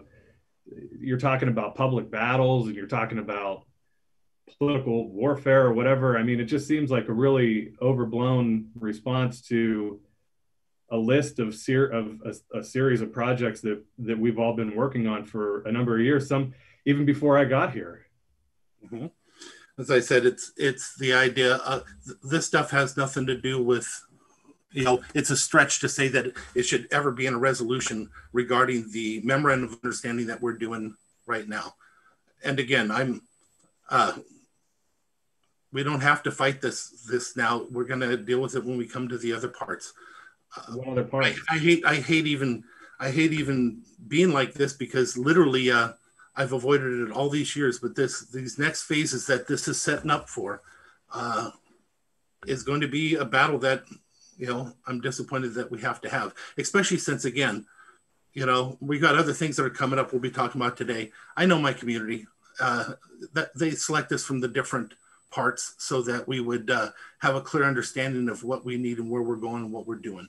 I know I try to always support you in your guys' districts, and we'll deal with this other part as we come forward. But again, on this one, if you agree to move it forward, we move it forward, and it's just that simple.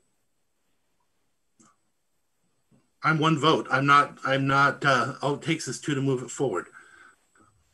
I would rather just see an acceptance of the memorandum of understanding like we do with every other project, every other memorandum of understanding that we enter into. We're going to do an interlocal agreement here with the city of Shelton. We're not going to have a big list of stuff like this for everything we've ever done with the city of Shelton in that interlocal agreement, and we wouldn't have for a memorandum of understanding either. Every other memorandum of understanding we've done in the last so many years doesn't have anything like this. This is something different. Sorry. I'm sorry, I couldn't hear you. I think for me, the difference is this is not in Mason County. And so for me, it's regional. It's not just, Shelton's in Mason County. So those are easier for me to understand. In fact, when Gorse came before me, I was confused as to why something in another county was coming to Mason County, and it was a big deal. So honestly, I was supporting Gorse because you wanted it, but I still have a hard time, honestly, saying that I support it 100%. No, and you're allowed to do that, and I understand that. And I I'm not questioning your support for the Gorse Coalition memorandum of understanding. That's not where I'm at. Eventually, we're going to have the same conversation, or somebody will have that same conversation with the overpass going towards Olympia, and that bottleneck will have to be cleared up, and it's not in Mason County either. That's just the way we have to do things. But that has nothing to do with this, all the verbiage in this memorandum of understanding agreement here that we don't do for any other project and haven't done for any other project ever in the past.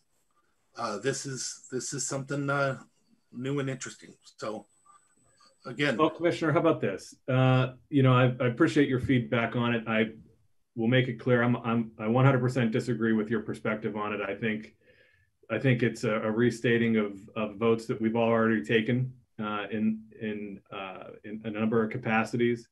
But if you give me a little bit of time to think about it, maybe let's revisit the MOU and this. Let me think about how we can maybe figure this out. Okay. So I would ask that we table the MOU. Okay. Until our next briefing? Yeah. Okay. Commissioner Trask, are you Yep. in agreement with that? Okay. Go with that too. Frank, do you have anything else for us? Is there any other commissioner discussion? That I'm aware of, no. Okay, then let's go ahead and move right into Pack Mountain Workforce. I saw her here a minute ago. Yep, she's here. Good morning, commissioners. Cheryl with Pack Mountain Workforce Development Council. Thank you so much for taking just a brief amount of time with me this morning. Given it looks like your agenda is really packed, maybe what we could do is if I can give you, most of you know Pack Mountain Workforce Council. You're one of the few of our 5 commissions where all of the commissioners are the commission that we've been working with for the last number of years. So telling you about Pack Mountain is really not necessary. I thought, though, that it would be good for you to see some of the materials we've developed. And then, most importantly, I'd like just a little bit of time to hear you say what you might be interested in the next year.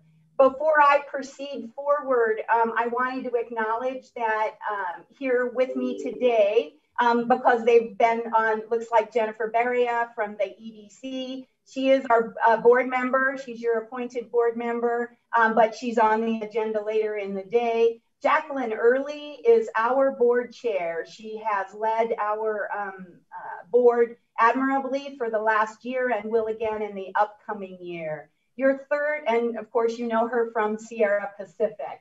Your third board member is Derek Epps. Derek is from Seattle Shellfish. Derek is also a member of our Executive Finance Committee along with our board officers. So Mason County is incredibly well represented on the Workforce Council. What I'd like to do, I'll shrink my presentation, and then that way if everybody shrinks a little bit, maybe that'll enable all of the other presenters to be accommodating. Can I share my screen? Will that work, Diane? Yeah, we need to go into the chambers just a minute. That's where there we go. Oh, there we go. Yeah, can you see it? Yes. Yeah, yes. Excellent, good. So every year the council prepares something called a workforce a regional impact report. And so those are kind of like your annual reports, but they're, if you wanted to see our budget, if you wanted to see all of that, we can certainly give you that. But this is more storytelling about who we are and what we do in the Workforce Council. So this is for 2020. Obviously, it was a dramatic year. I saw on your agenda that you had a COVID briefing earlier, so no one needs to tell you about the trauma drama of 2020. We're rolling into 2021 with a lot more hope. So this is just a reflection backward and then a way to inform you maybe on some data and a little bit of tidbit about what we do so that you could follow up with me, with any of my staff, if you wanted to drill down a little bit further, if you had any specific questions. I will be sending this impact report out to you. You can find it on our website at www.packmountain.org under regional sectors, and we've broken them all up by county, these impact reports. So just as a reminder, there are 5 counties represented in Pack Mountain Workforce Council. What we do is to provide workforce solutions. And we do that for a dual customer, our businesses, which is why our boards are business led. That's why people like Jacqueline Early lead our board. That's why we have subject matter experts like Jennifer Baria and Derek Epps on the board, because the board needs to be private industry led. 51% of our membership must be that. The other are federally designated through federal law, the WIOA law, Workforce Innovation and Opportunity Act. And WIOA law it calls out specific other seats. So you get K-12, you get higher education, of course, employment security, DBR. So you've got 11 of those other seats, but there are 15 private board seats. And on the back side of this report, you'll see that we sourced all of our leadership from deep in the community. Each of the communities is very well represented. Many folks know our work through WorkSource, and that's a primary outlet for most workforce development councils. There are 12 of us around the state, workforce development councils. Pack Mountain is one of the largest, like the second largest of the 12 in land area, and we are the second largest with the number of counties. Eastern Washington Partnership has 9 counties. We have 5 counties. Some of the regions have just a single county. King County, Snohomish County, Spokane County. They're pierced, right? But we had to, because of the population, we needed to group, and it works. Jennifer will tell you that she and her colleagues have worked together for many years because there's quite a bit of similarities in how the economies work. And then of course, the labor basin, how people who are looking for jobs and have jobs go into these other counties. So at WorkSource, we're helping job seekers and businesses. We work with youth. We have a specific, this area here talks about some of our high priority, and we call those high priority dislocated workers, people who are coming out of military service, our veterans, right? People with disabilities. Those are groups of people that we consider high priority, and we dedicate specific dollars to that. Those dollars then help us design programming that allows people to get to the world of work, to attach to the labor market so that they can find their own prosperity, but also so that they can be contributors to the local economy, right? So that their communities can benefit. Obviously, the pandemic was pretty dramatic. We pivoted pretty immediately when services began to shut down. So WorkSource, while the building has been closed, we continue to provide services. Now, I want to do a little bit of distinguishing because sometimes people see WorkSource as the unemployment office and where you go to get UI, right? That's the old unemployment office, and those went away in 1998. People still think about that. We are the reemployment and training offices.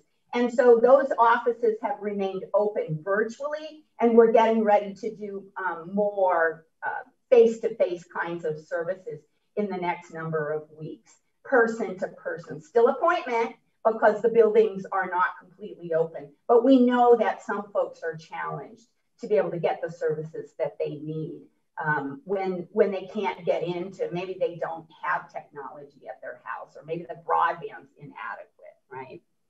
So there we are, there's our WorkSource logo, incredible partnerships represented in WorkSource. As I mentioned, K-12, our community colleges, our economic development partners, and then of course our businesses who are trying to design the right workforce solution for the region. Numbers tell part of the story, but we also think it's important that you hear how people's individual lives are impacted. So when you get this report, you'll see there's some stories of how the work we've done has changed and impacted people's lives. And we see that as particularly important when we think about youth. They are, seems trite to say it, but it's just so true, that they are our future, and we've got to figure out how. It has always been true, but in the pandemic, it is dramatically true that we need to do more to make sure that they can get connected to the labor market. Here's that commitment to business, our business impact story, plus the number of businesses that have been served. You see that through our business services teams. We contract for those services with the Thurston Chamber. They work very closely with all the local chambers to make sure that those services are delivered in a way that serves those local communities. There are 6 primary sectors in Pac Mountain region.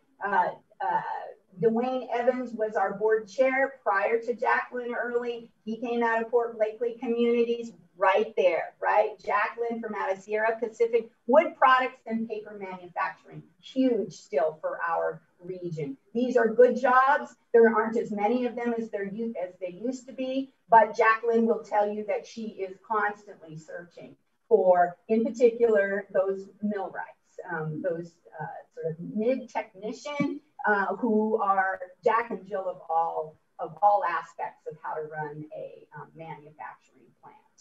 Healthcare across the state, healthcare is a primary sector that we want to pay attention to.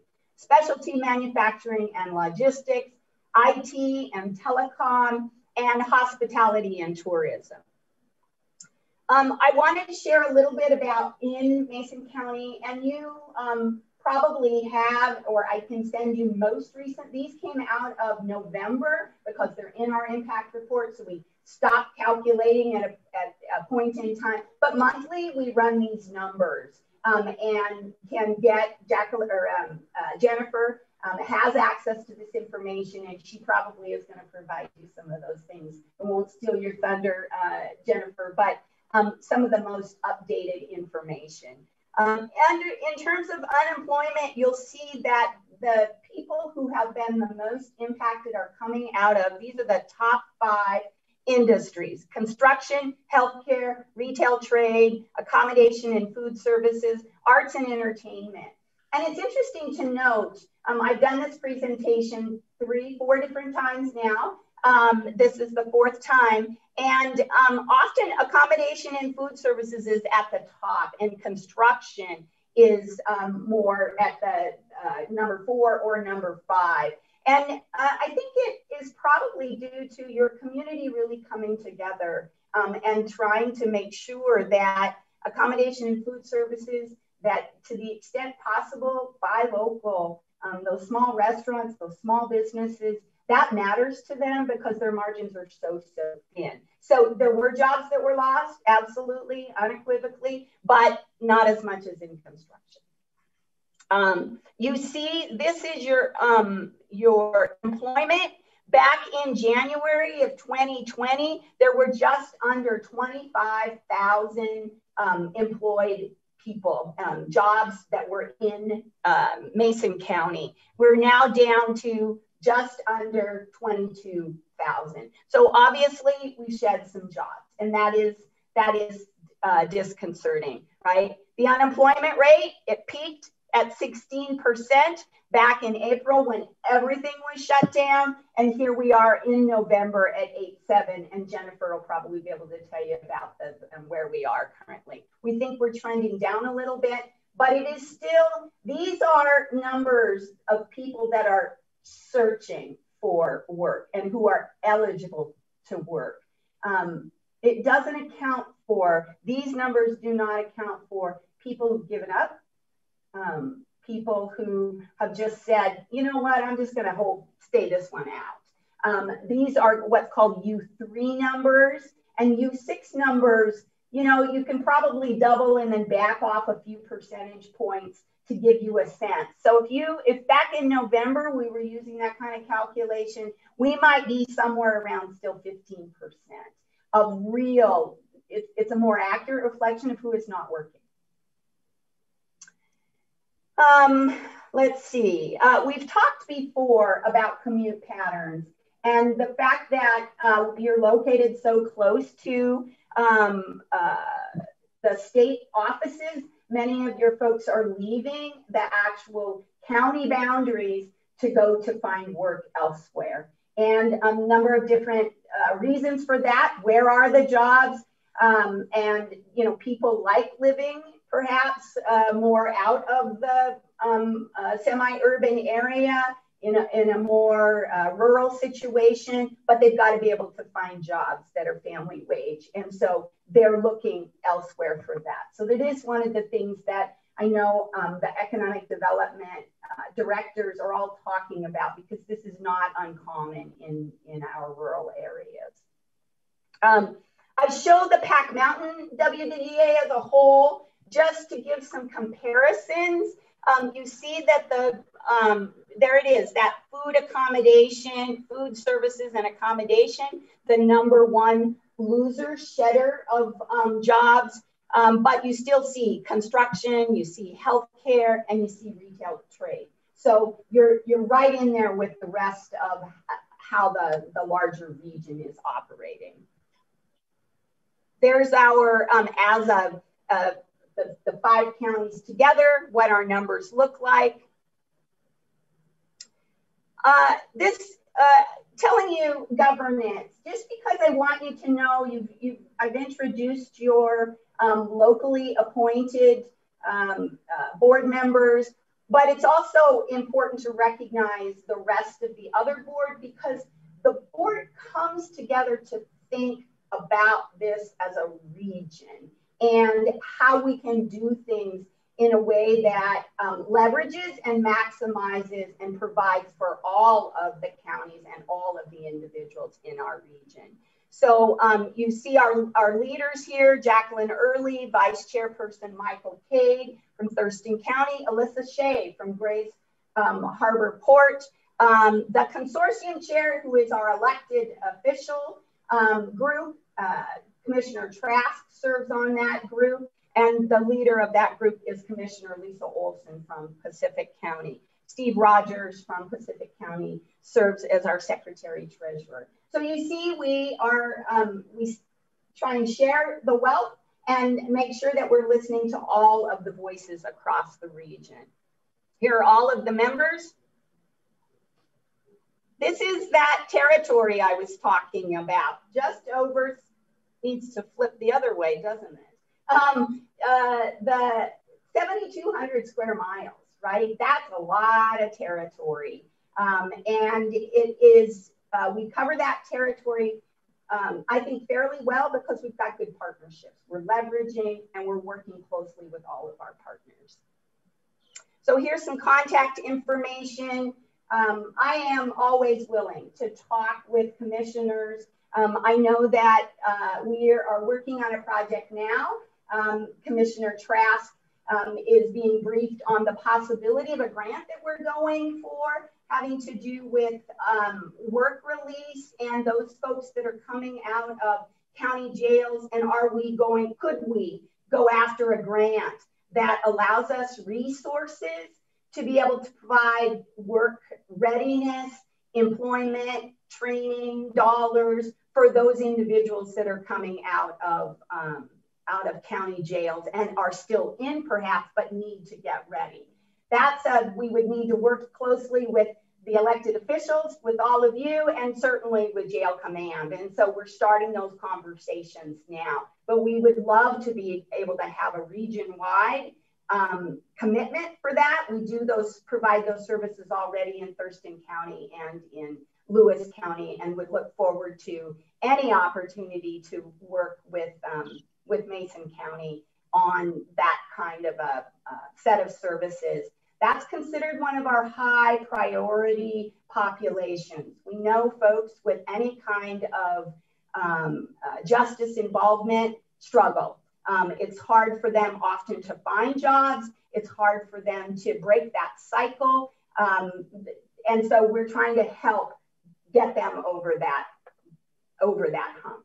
So we'll be doing more of that conversation in the next couple of days, Commissioner. I did get your note about that, and we'll look forward to that conversation. So I'm just going to stop now. That was quick and hard, and want to leave time for any questions or to yield the rest of my time to anything else that you all would like to talk about. Mr. Schutte, I see you unmuted yourself. Are you ready? Yeah, just a quick question. I appreciate the updates here. This is a lot of really good information.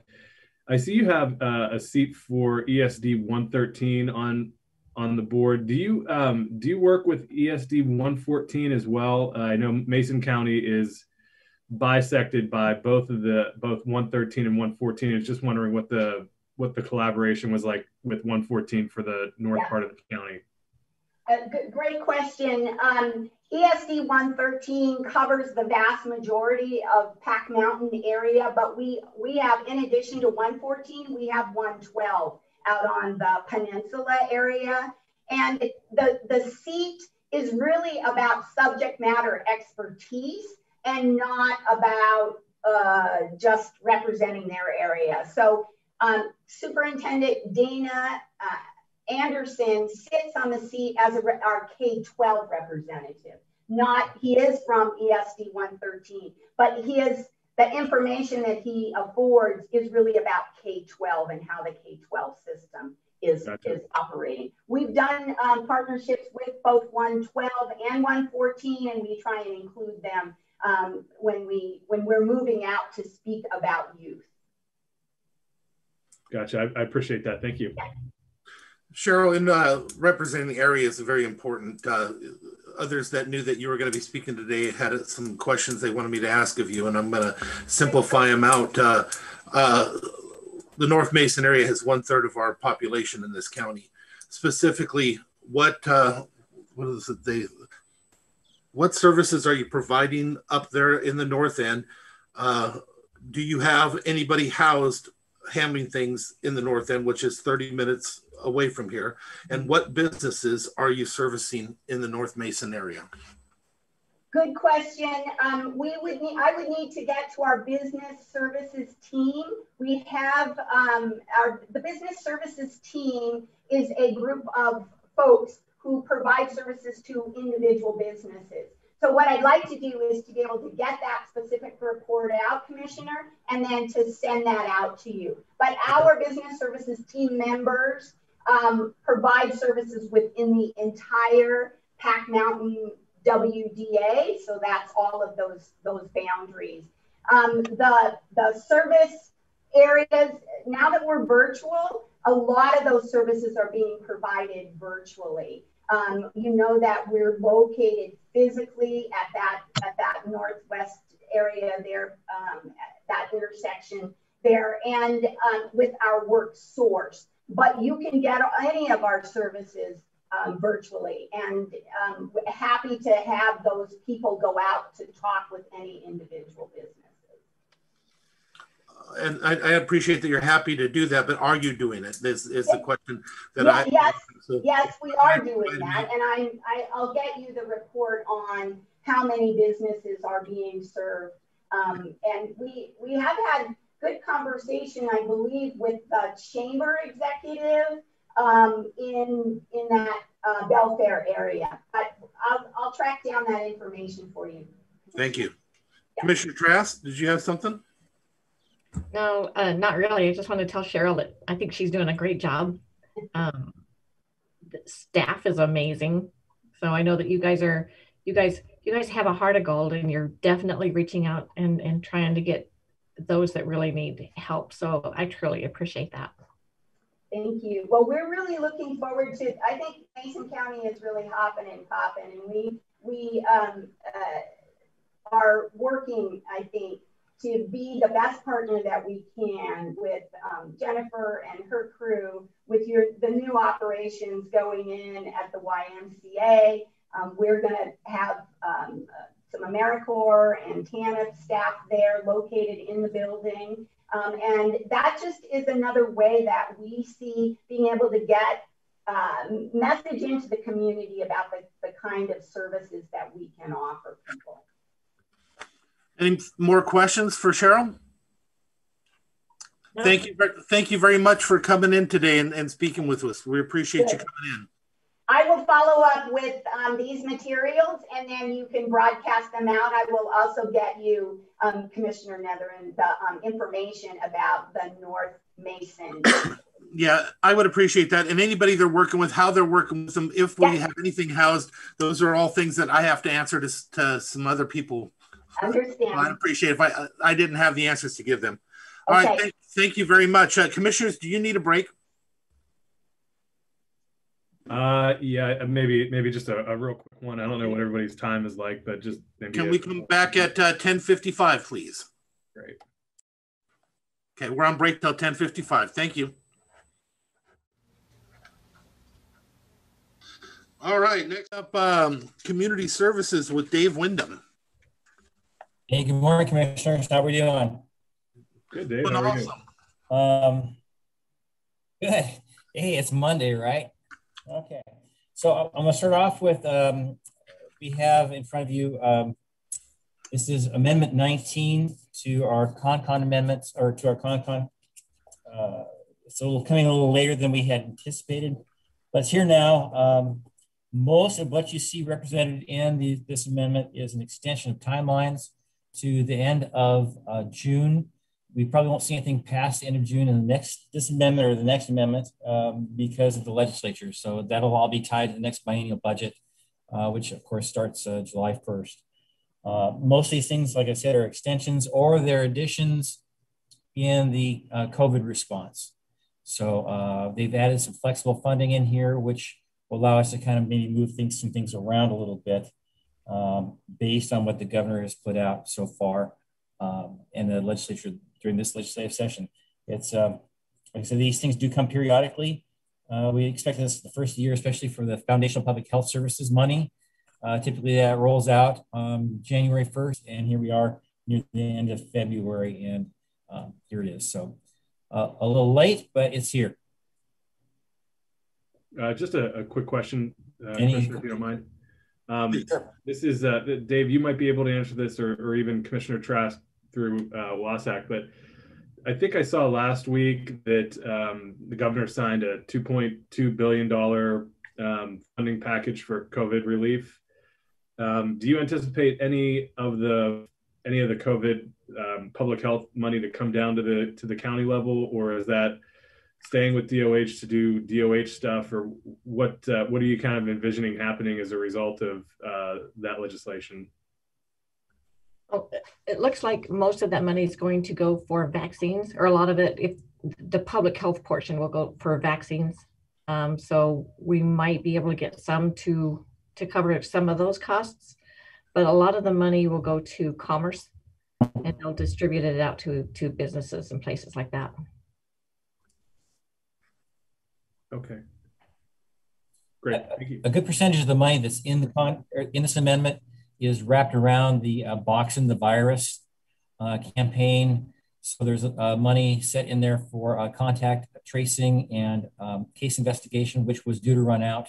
So it just refurbishes that account to allow us to keep continuing to do that work. For all kind of practical purposes, Dave, what does contact tracing look like? I know, there are periods of time where state and nationwide, frankly, that there were, capacity issues with contact tracing and that kind of thing. I mean, what does that look like, in the next 3, maybe 6 months? I mean, how different does that maybe look now than it did before?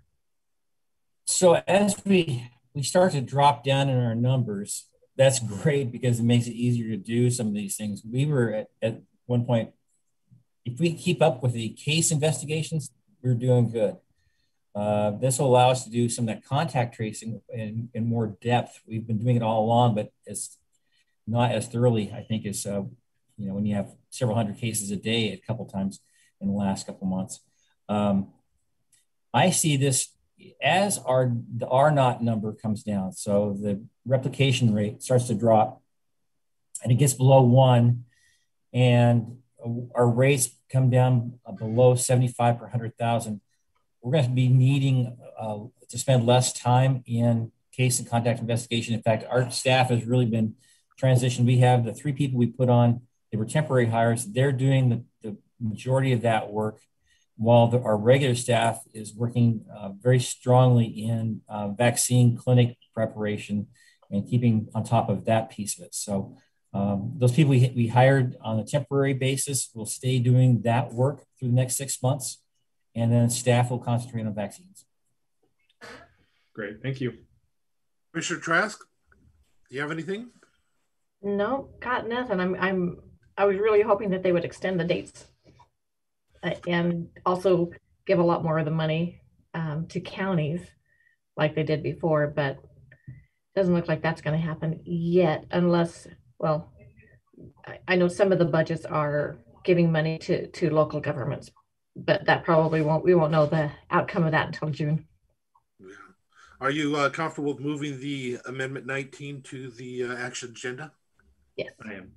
Okay. Yep. I am also, Dave, you might want to make sure, though, that Jennifer, I don't see her on here, is aware and prepares to have an increase like that in any budget amendment that we may be doing in the near future. That's such a large increase that we need to make sure that's accounted for. Yeah. What do you got next? Okay, coming up next, we have Kel and Josh on some contractual stuff. Hi, Kel and Josh, welcome. Hello. Good morning. Good morning. This is a, we are bringing back 2 contracts. We're just renewing 2 contracts we had from last year for outside services for plans examining and or building inspections. We have a contract with Townsend and Associates and Code Pros, and we'd like to renew both of them.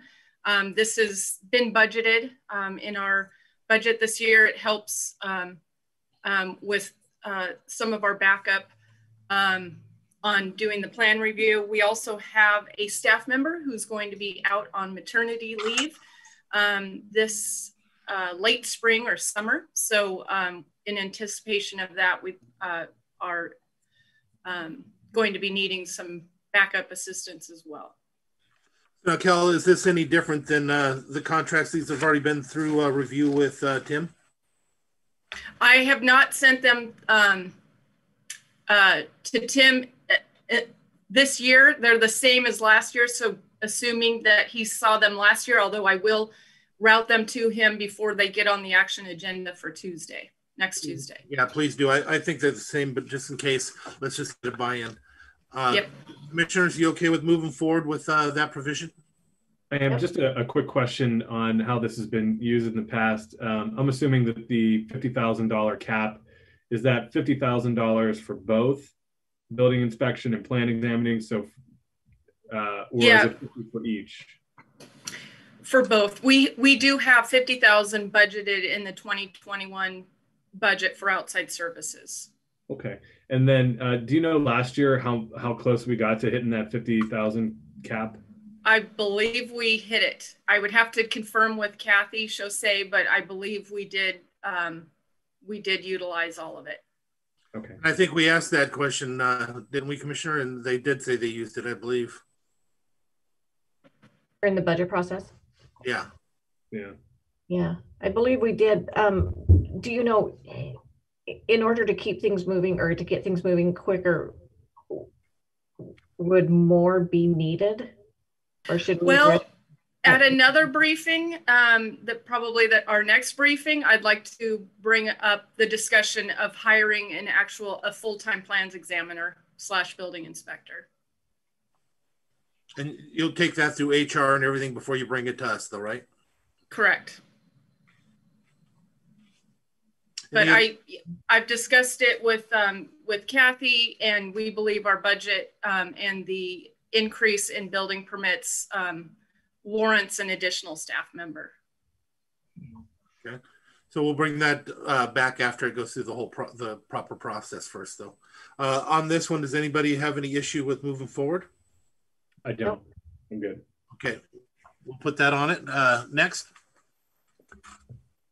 Okay, next, excuse me, is vacancies on the Mason County Board of Health. So this is essentially just a public announcement. We'll get it on the action agenda.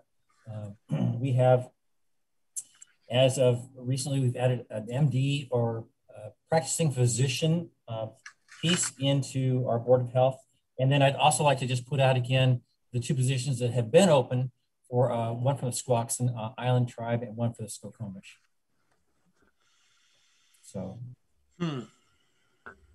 And I already know the answer to this, but you reach out to them regularly and they're just not interested. We have reached out. It's time to reach out again. Okay. And Dave, that for the two tribal positions, that can be staff versus a council member, or how do we have that? Is it broad? Correct. Or is it narrow? No, it's pretty broad. It can be a tribal designee. Okay. So they could perhaps have a clinical manager attend the Board of Health. It wouldn't necessarily need to be an elder or somebody in tribal government. Yeah. Well, especially with everything going on right now, you would think that they would get somebody on this with the COVID so that we can have those discussions. So yeah, please reach out again. Commissioners, do either of you have a direct connection with anybody you want to contact? I'm more than happy to make a contact with both of the tribes and work that. If we want to divide and conquer, that's fine too. Open to whatever. Well, if you're willing to take it on, I'm good with that. Okay. Oh my. Okay. Tag, you're it, Commissioner. Okay. Okay. Hold on, Dave. Commissioner Trask, you were saying something? Yeah, Dave, when you reach out for the medical professional, how far out will you reach? Will you reach out to the hospitals? I'm just curious as to how you're going to get that word out. Well, we're going to do this public announcement. That's going to be the first stage. And then people who are interested can go to the county website and fill out the board application form. So we'll put that word out. I'll talk to the CEO at the hospital, and then this will go out community-wide. I would also maybe... It doesn't necessarily have to be South County, it can be North County. Yeah, I would say maybe talk to the Public Hospital District 2 board as well to pass on through CHI. Peninsula might have a provider that would make sense and want to be involved in this.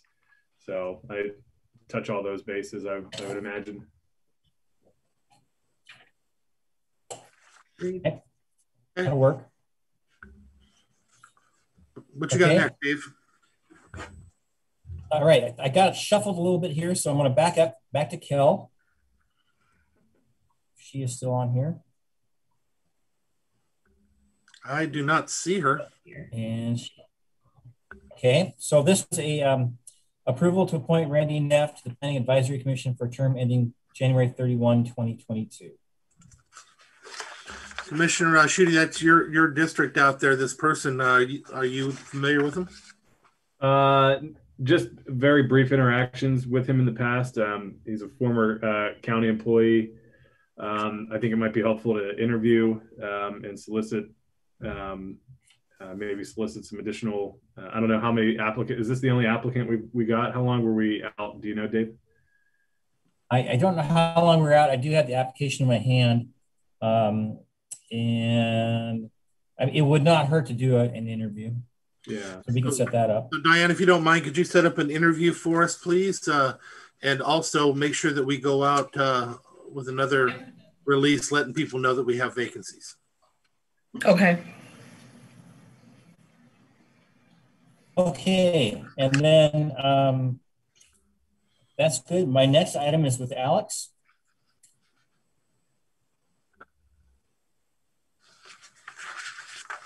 Yes, good morning, commissioners. Hey, Alex. Hi. Hey, Alex. We're bringing our water quality program updates back to you today. We're finding a few details in our proposal that we've been working on. So In our last briefing, we had some questions on including sewer parcels within the SPD and proposed fee structure if we go that route.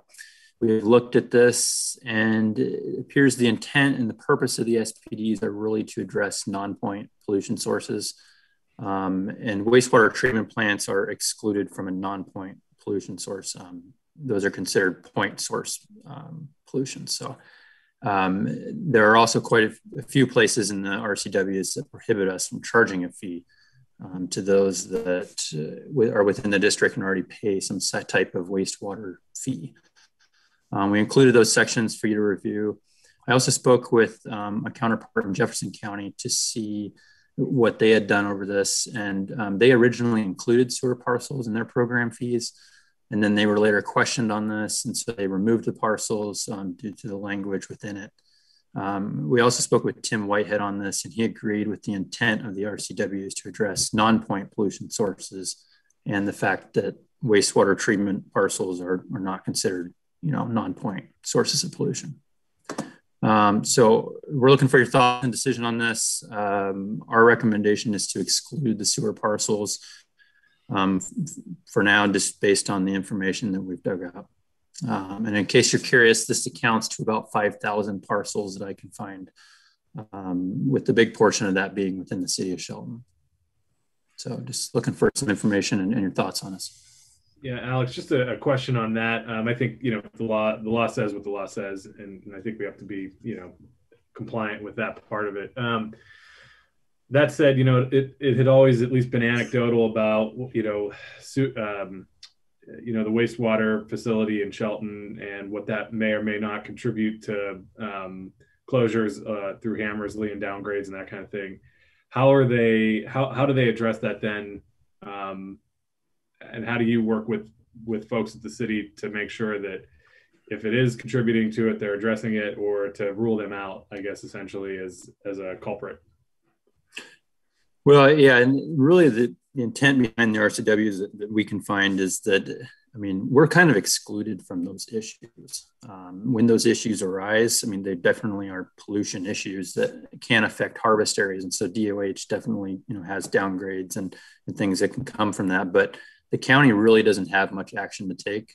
These wastewater treatment facilities, they're regulated with, EPA and State Department of Ecology. So usually when that occurs, it's the State Department of Health and Ecology working with the treatment facility on resolving any type of issues in relation to harvest area. And the county just doesn't really get much involved. If there is, a health aspect, we might, do some sort of public, news release. But other than that, there's not a lot of action for us typically to take. A good example of that was the stuff that went down a couple years ago in regards to the city of Shelton treatment facility. DOH did change some of their harvest boundaries.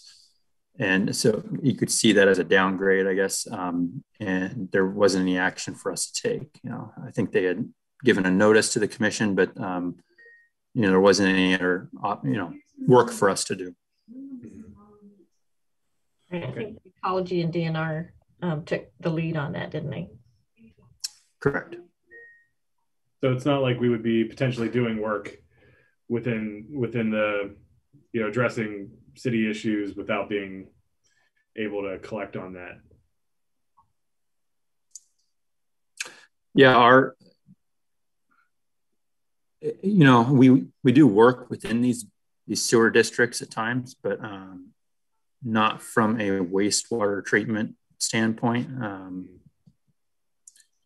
It's just not a non-point source that we usually have the authority to regulate or be involved with. Gotcha.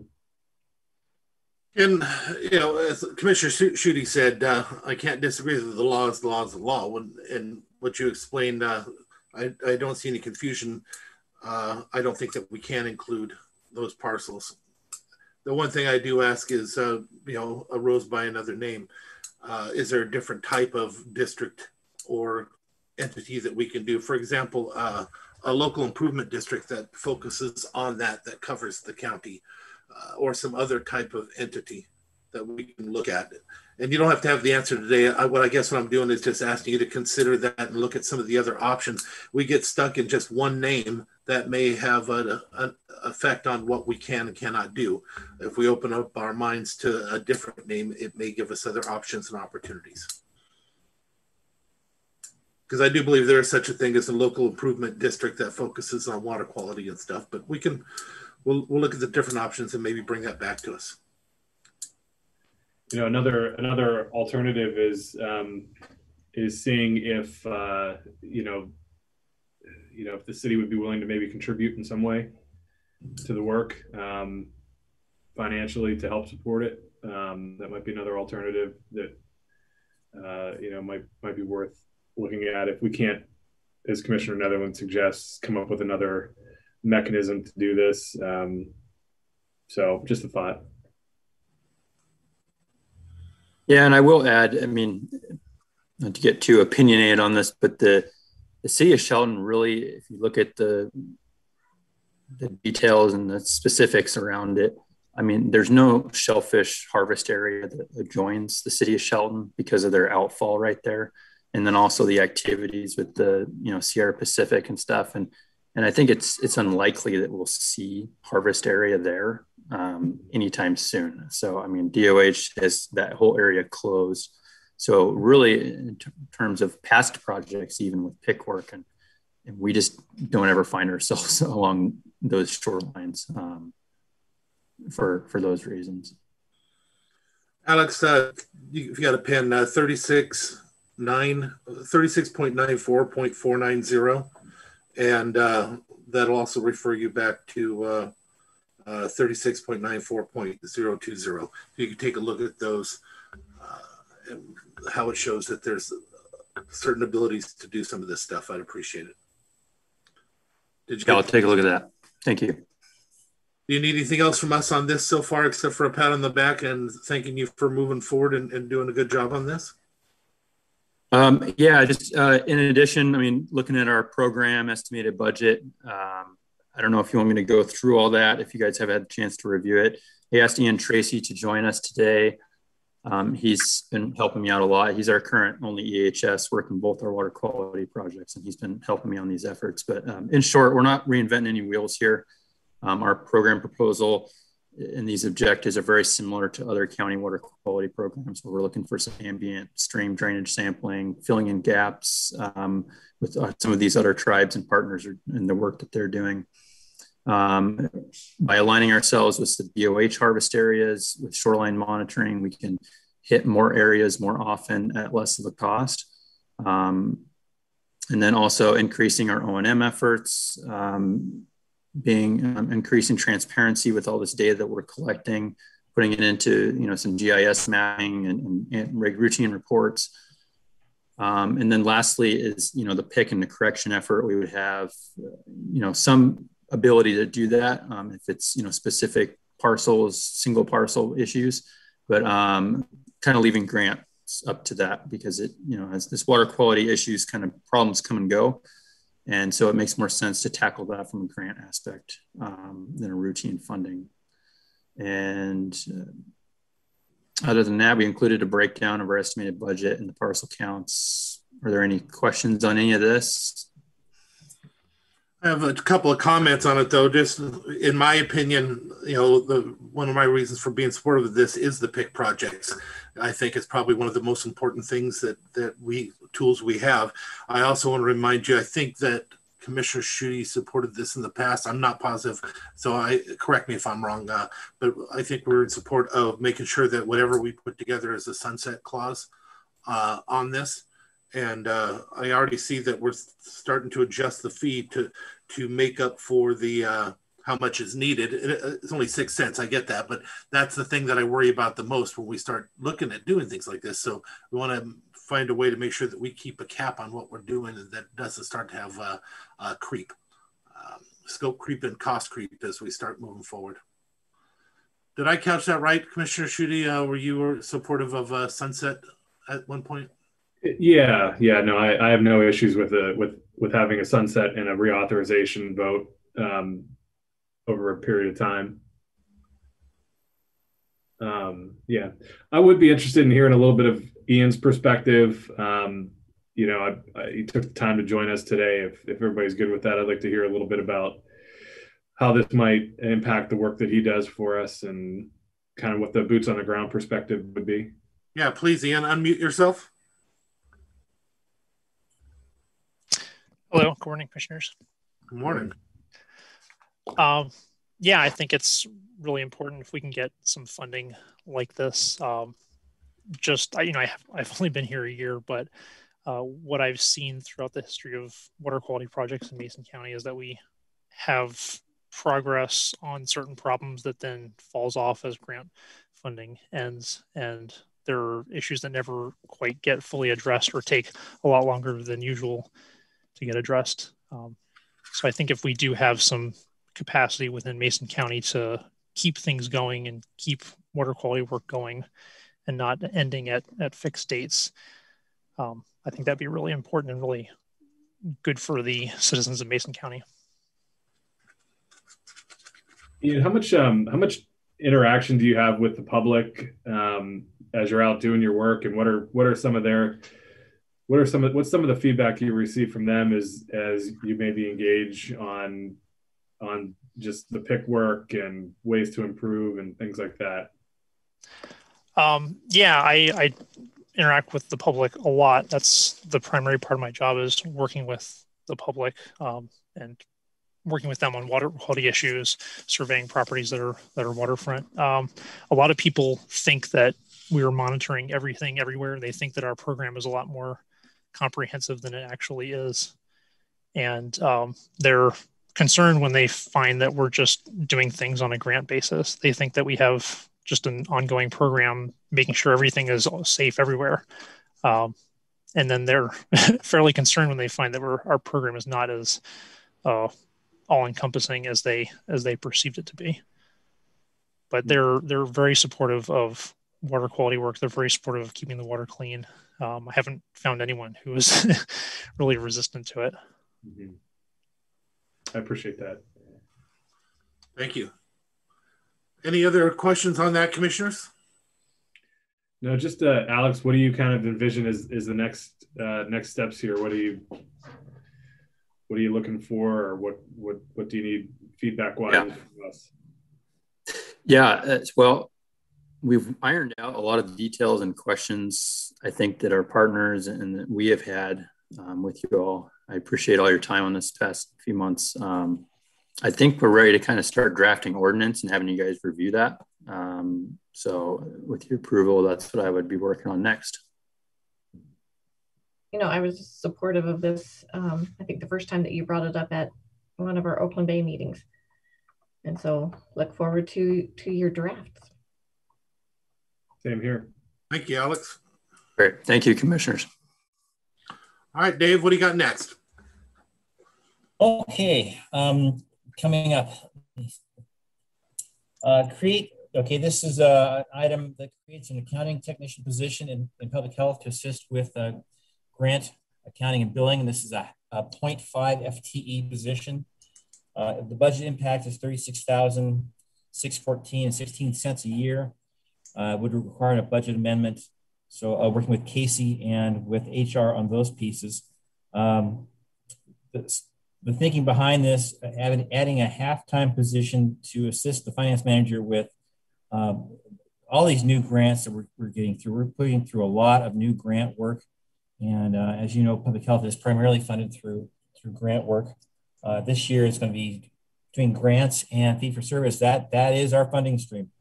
So we're looking to expand that capacity, and it kind of dovetails in, well, it actually does dovetail in very well with a recommendation from the audit committee that says we need to have a backup for that position, because at the time we have right now, we don't have depth in that particular part of our fiscal office. So the auditors committee recommended that we add staffing and then cross-train staffing to do some of those things in case we lose somebody for whatever reason, get somebody out for a long time for an illness, whatever. We have that piece there. So we do have in these grants enough administrative fees to cover this position. So I'm not worried about the financial cost of it, but it will take a budget amendment to allow the lower right-hand corner spending. And this has gone through HR? Yeah, so I talked to Frank about it, and HR provided me with, we've gone over and kind of rewritten, because the old position description was, well, it was old. So we've updated that.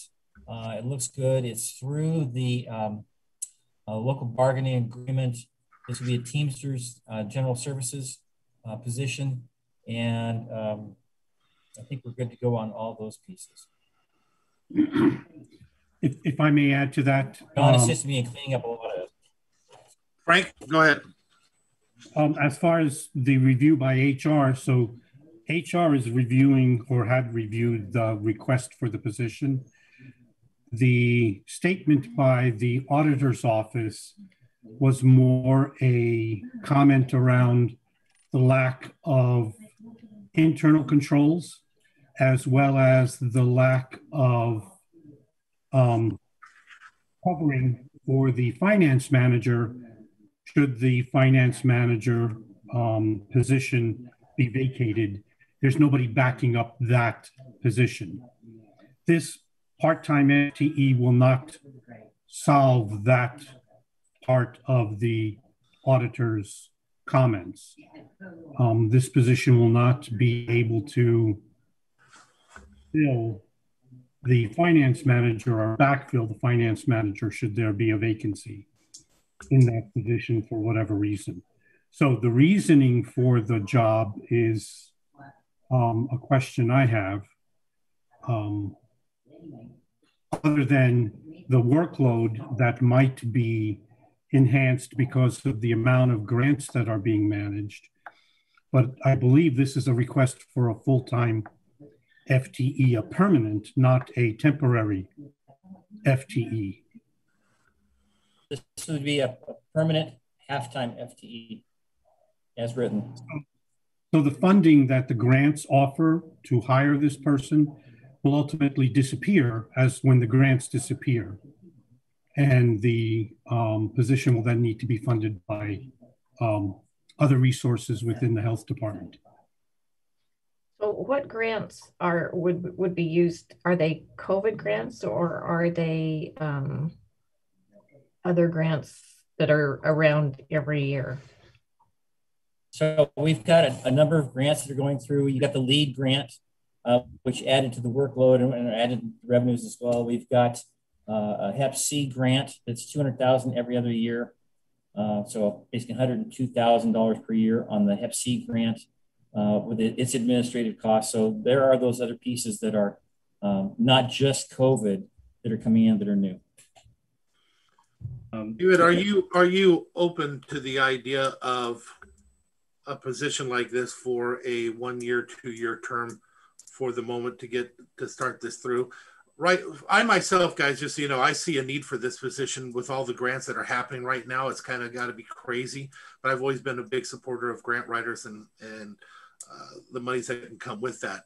But I also understand, you know, the worries that if the money isn't there in a couple of years, hate to lay people off, rather their position just end if that's how it's going to work.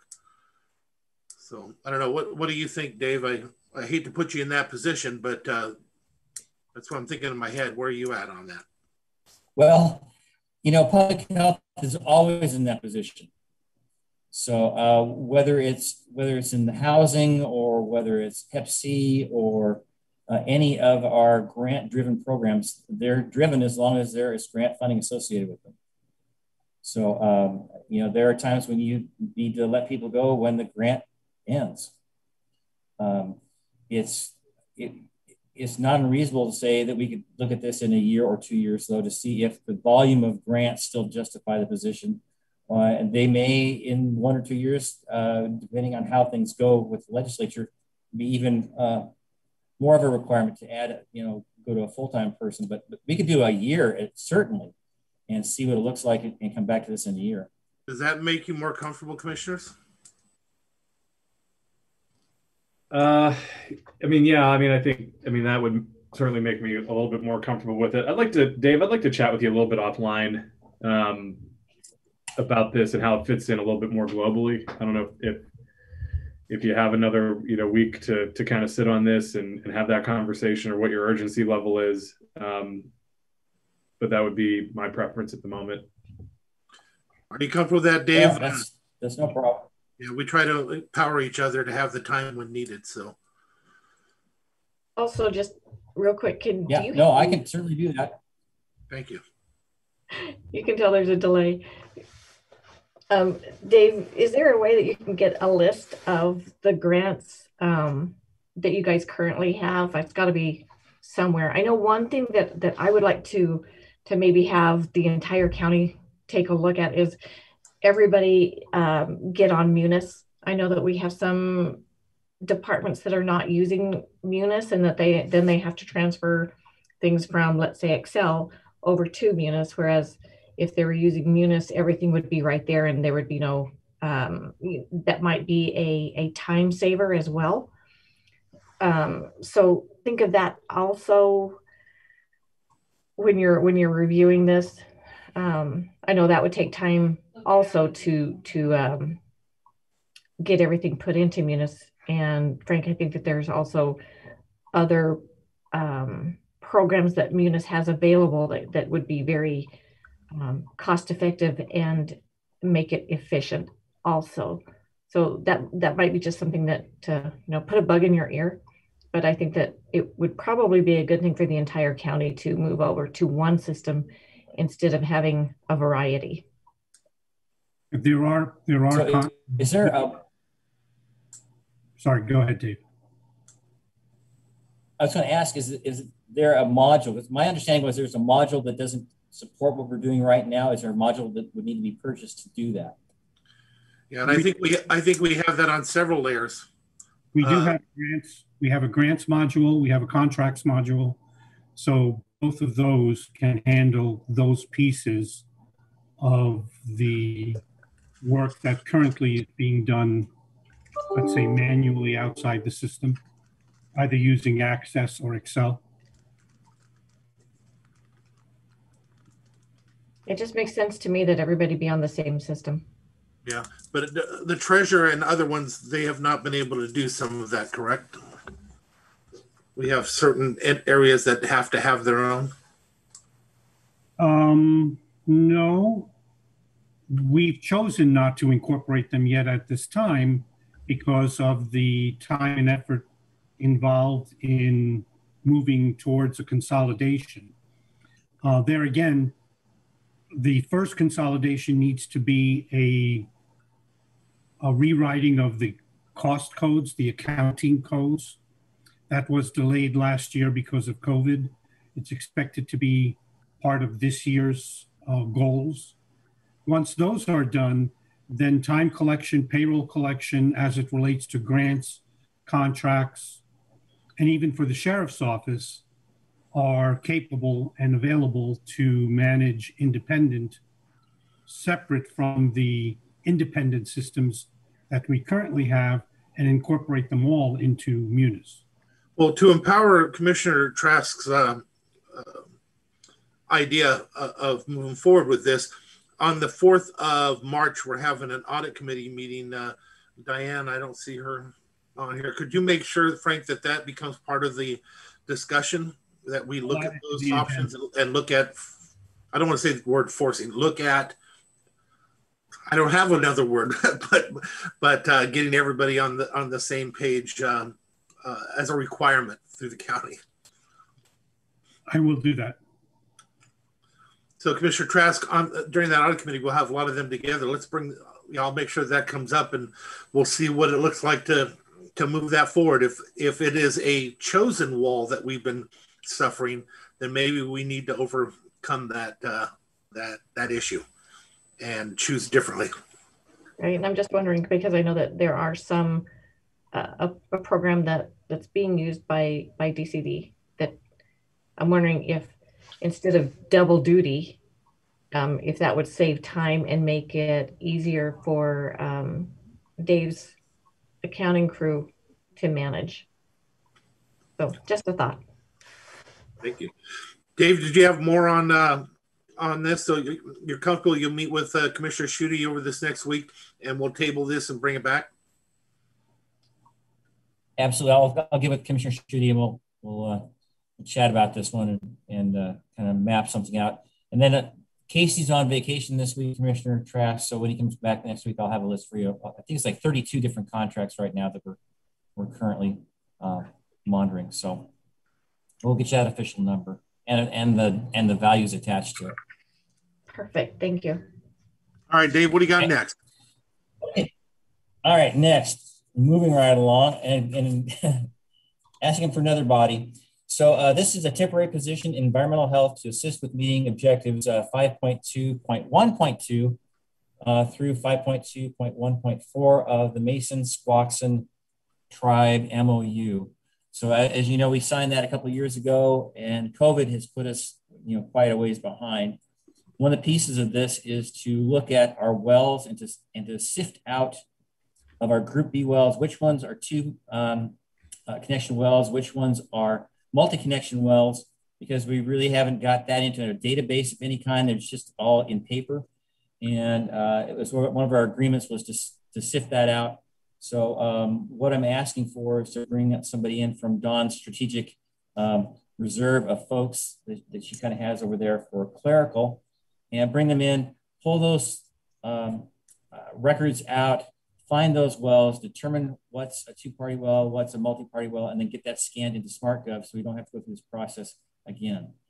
And as Alex was talking, I was going back through our contracts, kind of looking through the finer details. I was going to ask for $6,000, but I found where I can tag this into current grant funding, and there should be no impact to the budget other than we're going to spend $6,000 from where I'm looking to put it through is the Foundation of Public Health Services environmental health piece. There's an environmental health piece and an assessment piece. I think this would dovetail into both of those, and we would be able to justify the expense there. And you can't do it under extra help? Yes, we could do under extra help. I guess I didn't use the proper term there. Yeah, I think that makes more sense than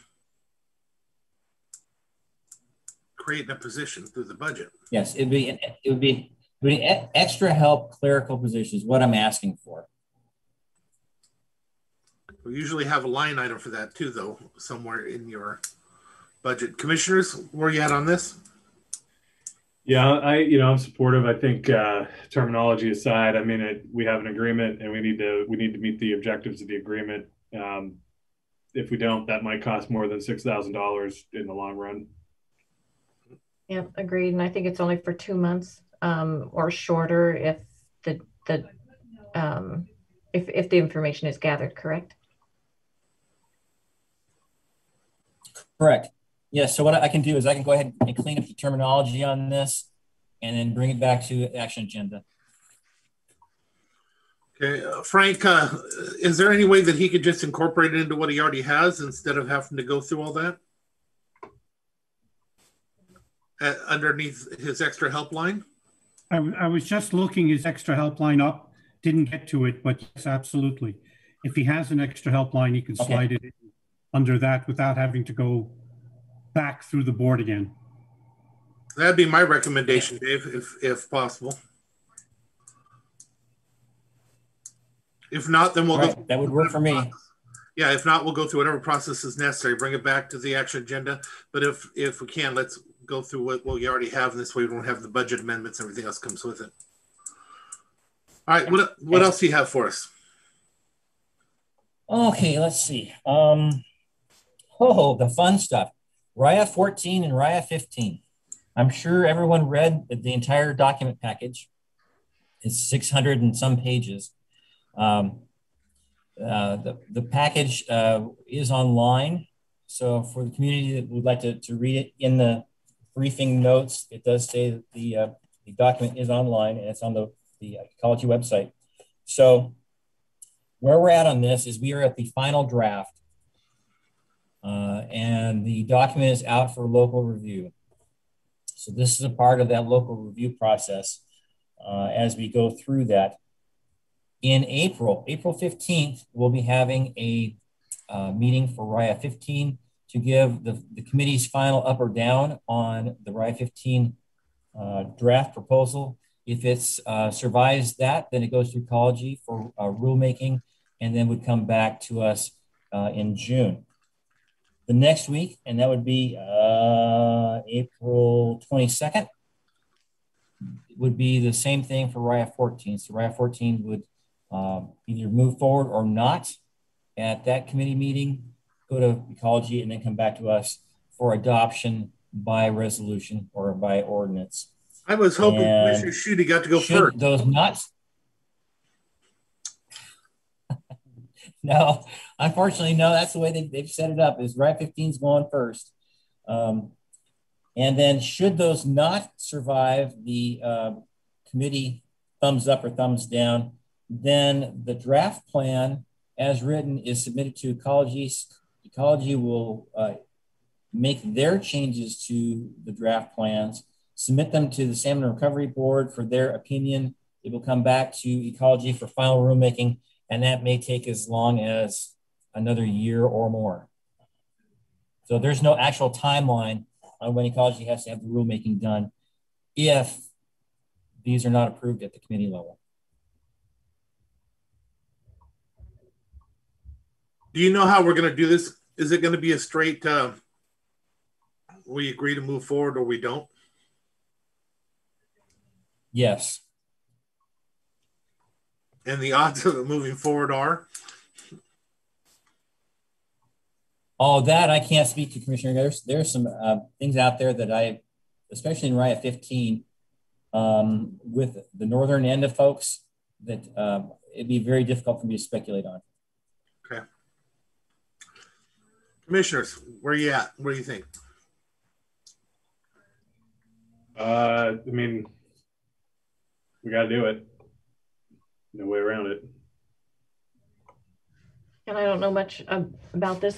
This is definitely in your areas, and so I would trust the direction that you guys would suggest. I've been in the middle of this battle for quite a while, but when the push comes to shove in the end, I would hope we would support our director who has been through this battle from beginning to end and give that person the authority to make the vote on our behalf on that one. Because it's from that, it still comes to us for our hearings. But does our director want that? Our director is a little not comfortable with that. I mean, we don't want to create a fourth commissioner here, would we? I mean, no, but at the same time, it's just in that committee as our yes, our expert. Because I'm not comfortable with it. I was pretty comfortable with it. 22 and 23 was kind of a different thing in that there were no policies attached with the 22-23 RIA work. It was strictly technical work of how much water is being used and how many projects do we have to offset the water. And we were offsetting 5 to 1 what the need was. So that one was a pretty easy one to put forward. This is a little more difficult. On my personal belief, I don't believe that I'm in a position where I am in support of accepting the plan as it is. You guys have each read it as well. Do you see where we even have the ability to be able to accept it with the provisions that are in some of this? I'll say this. I think 14 is a little bit better than 15. So if we're looking at it in relative terms, I mean, I probably would, probably could handle 14 more than 15. So, but take that with a grain of salt, I guess. I don't know. I'm truly anxious or interested in hearing public feedback on this and hearing what our constituents have to say. So, Dave, what do you think? How do you think we should be handling this? What's your recommendation? Well, one thing we could do is I could do maybe a town hall with this in order to garner some feedback. Would that be of interest to the commission? Here's an alternative maybe to consider, Dave. So I know the city is going to have some kind of a public process to receive feedback. They're only in 15, I believe. They're not, or 14 rather. They're not doing a 15 project, but maybe there's a way to partner with them on 14 to handle, some of the sort of logistical issues there and that kind of thing. So it might be worth maybe a phone call to their city manager to talk about that. How you want to handle 15 maybe is a little bit different, but just a thought on how we might want to approach getting some feedback and not add too much to your plate, given all the other things that are going on. Yeah, I can certainly do that.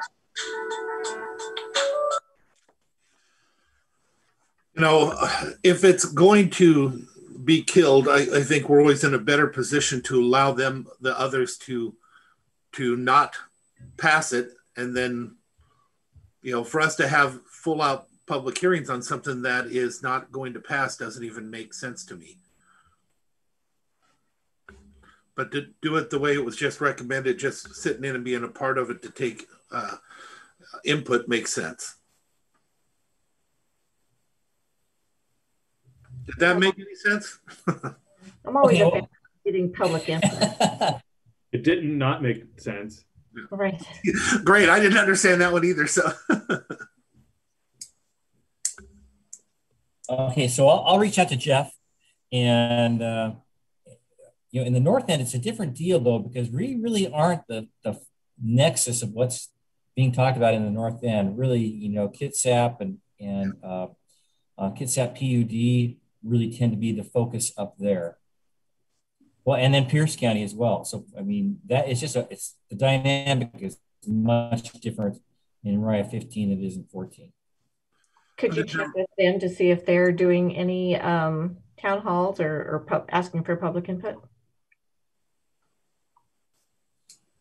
I can do that. And, Angela has offered some public outreach materials. I'll go see if she's got those up on, well, it's not Basecamp, it's Box. So I'll check the account on Box and see what's out there for materials, and maybe we can put those out as well. So are you in a position now where you think we should consider some of the policy implementations they're putting forward? Well, I think the worst of the policy things were removed. Okay. There are some policy things in there that. But once we open the door for there are still some things in there, I think, that I'm not. Once we open the door for policy, do we not open the door for policy? Because this thing will be challenged later on, and it'll be challenged on intent with all that verbiage that's been added in after the fact. Once policy is allowed, doesn't that open us up for a lot of danger in the future? And that's been part of the conversation that's come out of Kitsap as well. There's some real concern that the policies that are in the 15 plan will almost encourage litigation down the road. It will. I agree with them. But that's how this whole thing has been set up from the beginning, but especially the last 3/4 of it has been dedicated to doing it and putting it in a position for litigation. And because of that, I think we're in a stronger position and a smarter position to let others just say no and let it go to the side and let ecology do their work. Hopefully with input from all of us.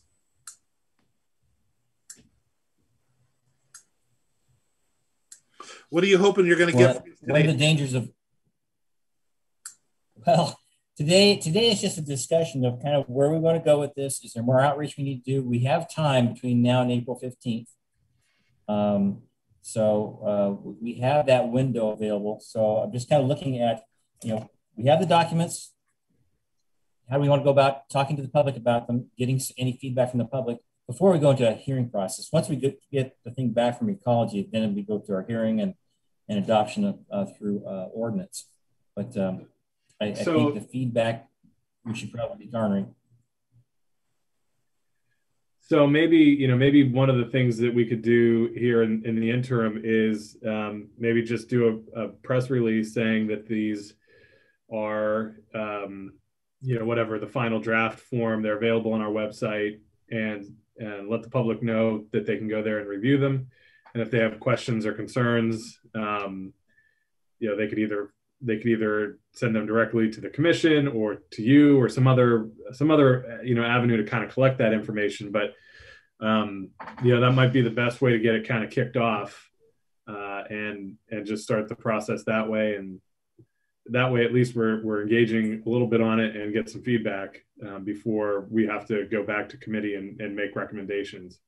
And I would prefer that you send it through, you send the response, have it go through you first, and then send it back out to us. I'd hate for us to get responses and it not make it to you accidentally. It makes more sense if it comes the other way. Put a email address or something so they can comment. Right. Yeah, we could do like a dedicated email address just for the feedback on that. Yeah. All right, everybody comfortable with that? Okay, well, that gives me direction. Okay. What else you got, Dave? I think that's it. Does anybody have any questions for Dave? I do not. All right. Thank you, Dave. Commissioners, do you mind if we jump out of order and let our guest speak before our staff? Jennifer is still here online, and she's her time is past. Do we mind if we put her ahead of the Public Works? Nope. I have no problem with that. Nope. Okay. Jennifer, do you mind if we move you up and let you get off of here? No, I'll send a thank you letter to Loretta. Sorry, Loretta. So just kind of wanted to get back on your schedule. So this is more of a overview of what it is that we've been working on, getting back in the habit of our monthly briefings. So I'll be back on like clockwork. You guys are going to get tired of seeing my face. So just kind of wanted to give you a few quick updates, and feel free to jump in with any questions. I'm happy to answer. The next rounds of grant funding are still being considered at how to do them at the Department of Commerce. It's looking like they're going to do like they did with Working Washington 3 and do the online process.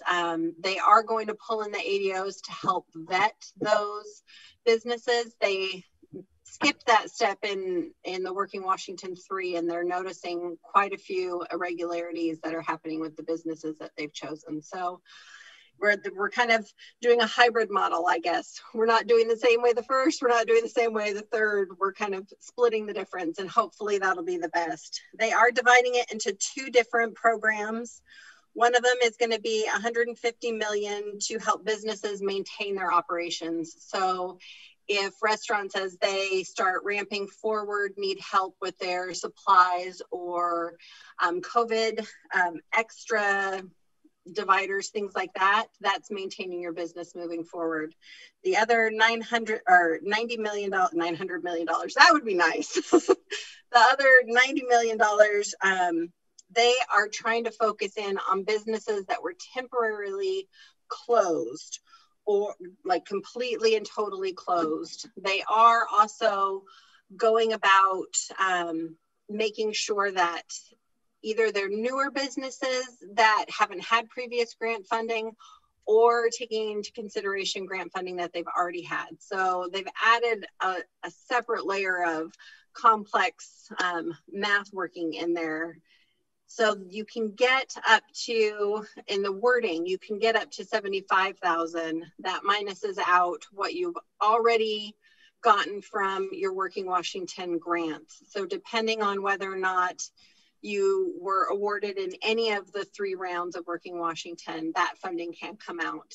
Commerce, it looks like right now as it stands, they're putting a cap at 25,000 per business. So I'll keep you updated as that moves forward. Are you saying 25 per business with counting what they had already received, or just 25 per business? These are good questions, Randy, that they haven't really worked out those specifics. So the way I understood it at our last meeting, 75,000 is the cap. They're going to minus out what you've already received.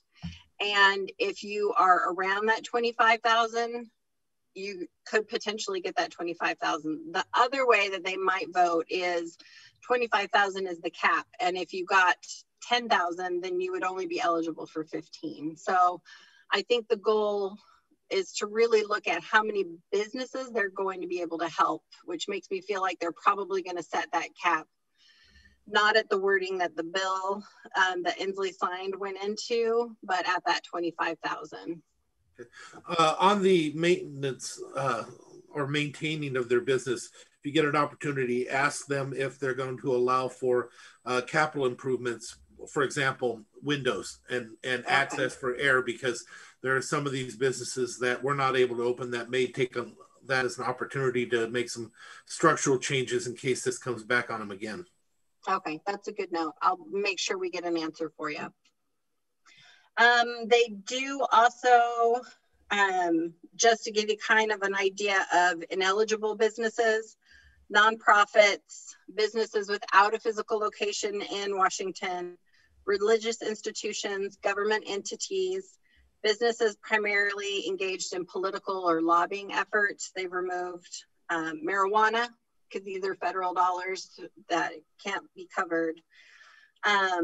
And any businesses that have had regulatory or compliance issues in from March 2020. They didn't have any wording for that in the last one, so that was some of the discussion that came out of that Working Washington 3 program that they used as well. So I'll keep you updated. They're looking to launch this at the latest by the end of March, and it will be an online program. They are having the EDCs verify businesses. That was one of the issues that they ran into, was a business could put whichever county they wanted to, and it was pulled from that county. So in our list of businesses, we had 5 businesses that weren't Mason County residents, but they put Mason County, either they had a mailing address, but their physical location wasn't in Mason County. So they're working to kind of resolve those issues with the next moving forward. The other thing that I wanted to give you guys, at least on the positive side of it, we've got quite a few development projects that we're working on, and it's, let's see, on the list, there's about 8, and half of those are in the north end, half of those are in the Shelton UGA area. So we're looking at a pretty good division. A lot of the 2 of them we aren't going to be able to respond to because they require buildings, but it gives us good data to be able to work with our partners on moving those buildings being engaged and built much faster. Like the Port of Shelton has approved building a building, but they've been waiting to see, you know, if a current tenant is going to move into it or if they wanted to build a building without a dedicated tenant. So this helps them make those decisions a little bit more informed, that they're looking at one of them. It's practically written for them. It is a business that needs 30,000 square feet located next to an airport, and it needs to be a flat buildable lot. I'm pulling it up right now, sorry. So it's a manufacturing job that's going to bring potentially 50 to 75 jobs into the area. We're still going to put in an application for it, but when it has existing building preferred, we get bumped even further down that list, that prioritized list that they have. So it's helpful in helping us know what it is that we don't have, what infrastructure we need to make sure is in place in those areas that are seeing or potentially experiencing developers looking at them. We have had a few reach out to us because of the publicity that the city is getting on their workforce development project. So it's had a side benefit in that there's been enough discussion that's happening, either pro or con, wherever you sit on that the city is being seen as being very pro-business. So we have quite a few developers that are looking at acreage within the city of Shelton to kind of capitalize on what they see as a positive idea for growth. We've got two projects that we're going to be partnering with on some USDA funding for development in our area. They have a public aspect to it, so it makes for a great partnership. So we'll keep you updated as those move forward. We've got some movement on the hotel project. COVID has really just kind of slammed back developers, and it feels like they're reaching that kind of over the edge, looking at the future. We've been through it now.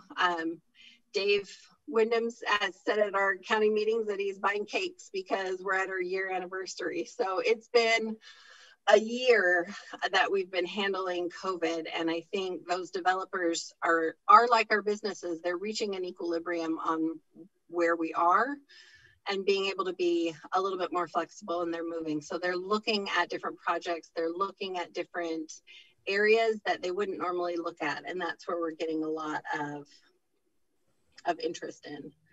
So just kind of a brief overview. I did, if you guys are open to it, I did talk with each of you about the county's 10-acre parcel that sits behind a potential development by O'Reilly's.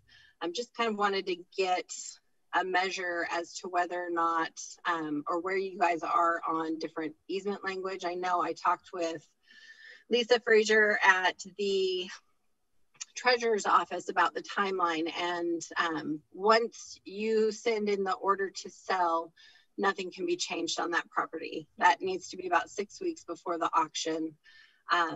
So there is a little bit of room if you guys were willing to talk easement language, if that's something that you're interested in, or if it's simply that you want to sell it, and that's the discussion that I need to have with the developer. So I wanted all three of you guys to be together to kind of work through this. And I know that you had conversations that, I mean, even predate when we were brought in. So I'd love to get some feedback on that project so that I can talk with the developer, and we can either get that moving forward or get them signed up to be at the auction at least. So, yes, sure. I had, I think Frank and Kel were going to get together to see if there were some other options as well. Okay. So, Frank, were you able to get together with Kel? I have not yet. So, but I will. Great, thank you. Okay. I can follow up with Frank as well, that works.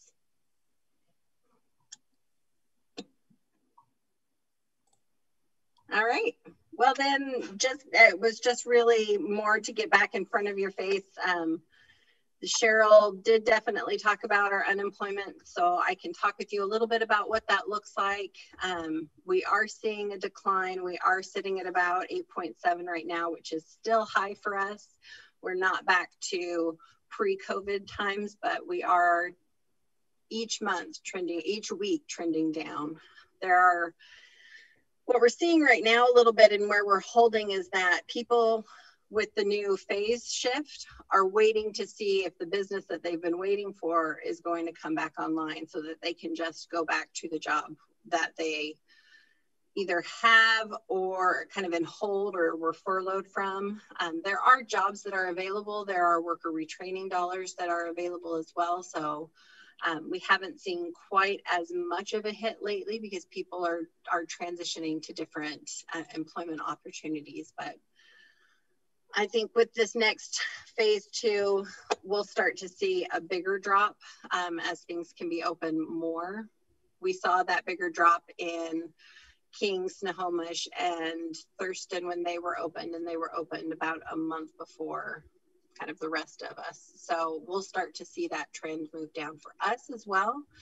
And then it's going to become a focus in getting people who aren't going to be able to go back to their job into a different position. Commissioners, do you have any questions for Jennifer? Yeah, I do. Thanks, Commissioner. So Jennifer, when a little bit ago you referred to the perception that the city of Shelton is very pro-business. Can you maybe talk a little bit about that in terms of what the city is doing that makes it, I'm going to say makes it appear that they're pro-business. I'm not saying that they aren't pro-business, but what is driving that sort of thought out in the development community that Shelton is pro-business? I think it mostly is coming from their openness to discuss a project of the size of the workforce housing. They haven't done anything overtly. They haven't gone out and marketed it. They've just had the public meetings that have been pretty brutal on both sides, because you have some big opposition against it. It's mostly just the developers that have looked at different projects in the area have that Google watch on us. So they're watching us before even reaching out. So I don't think it's anything that the city has done, but I'm happy to ask that question to the developers that we're working with.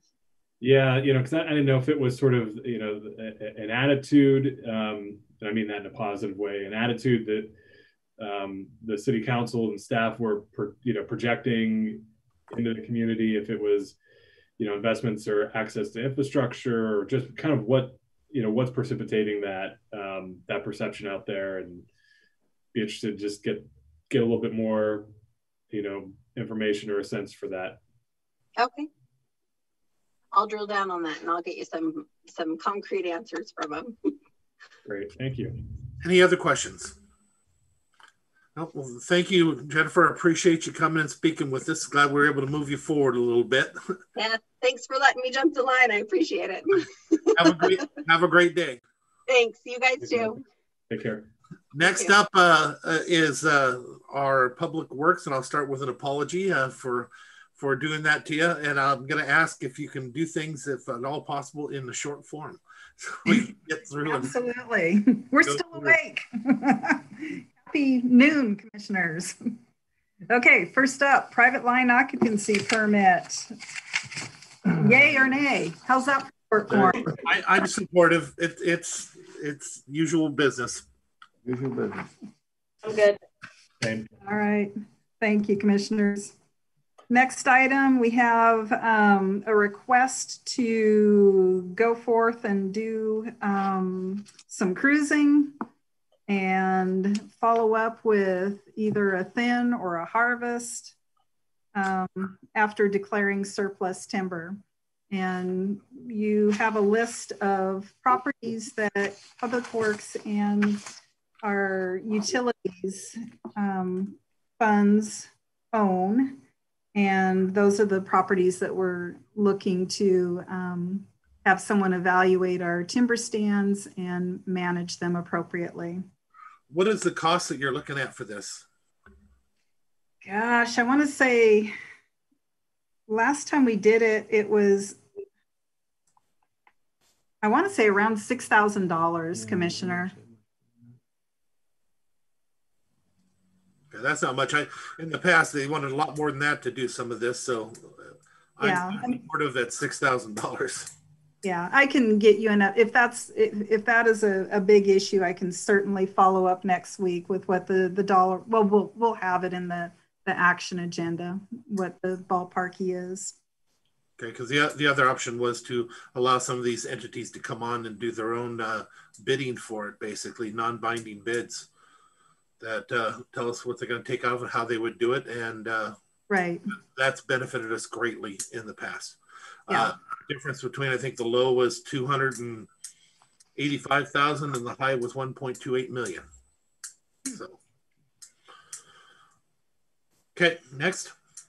All right, next up is a purchase of an equipment trailer off of the state contract. We were looking to purchase another 3-axle tilt trailer for transporting equipment around. This is on state bid, and it is a 2021 budget item. Any issues, commissioners? Not for me. Oh. Me either. We'll move forward. Thank you.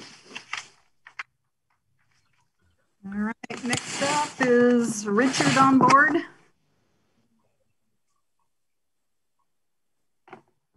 Maybe.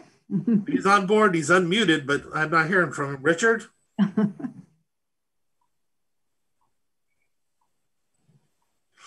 don't know. Is it something you can handle? Yep, I can. Absolutely. So this is, oh, I made it. Here he is. I can hear you guys.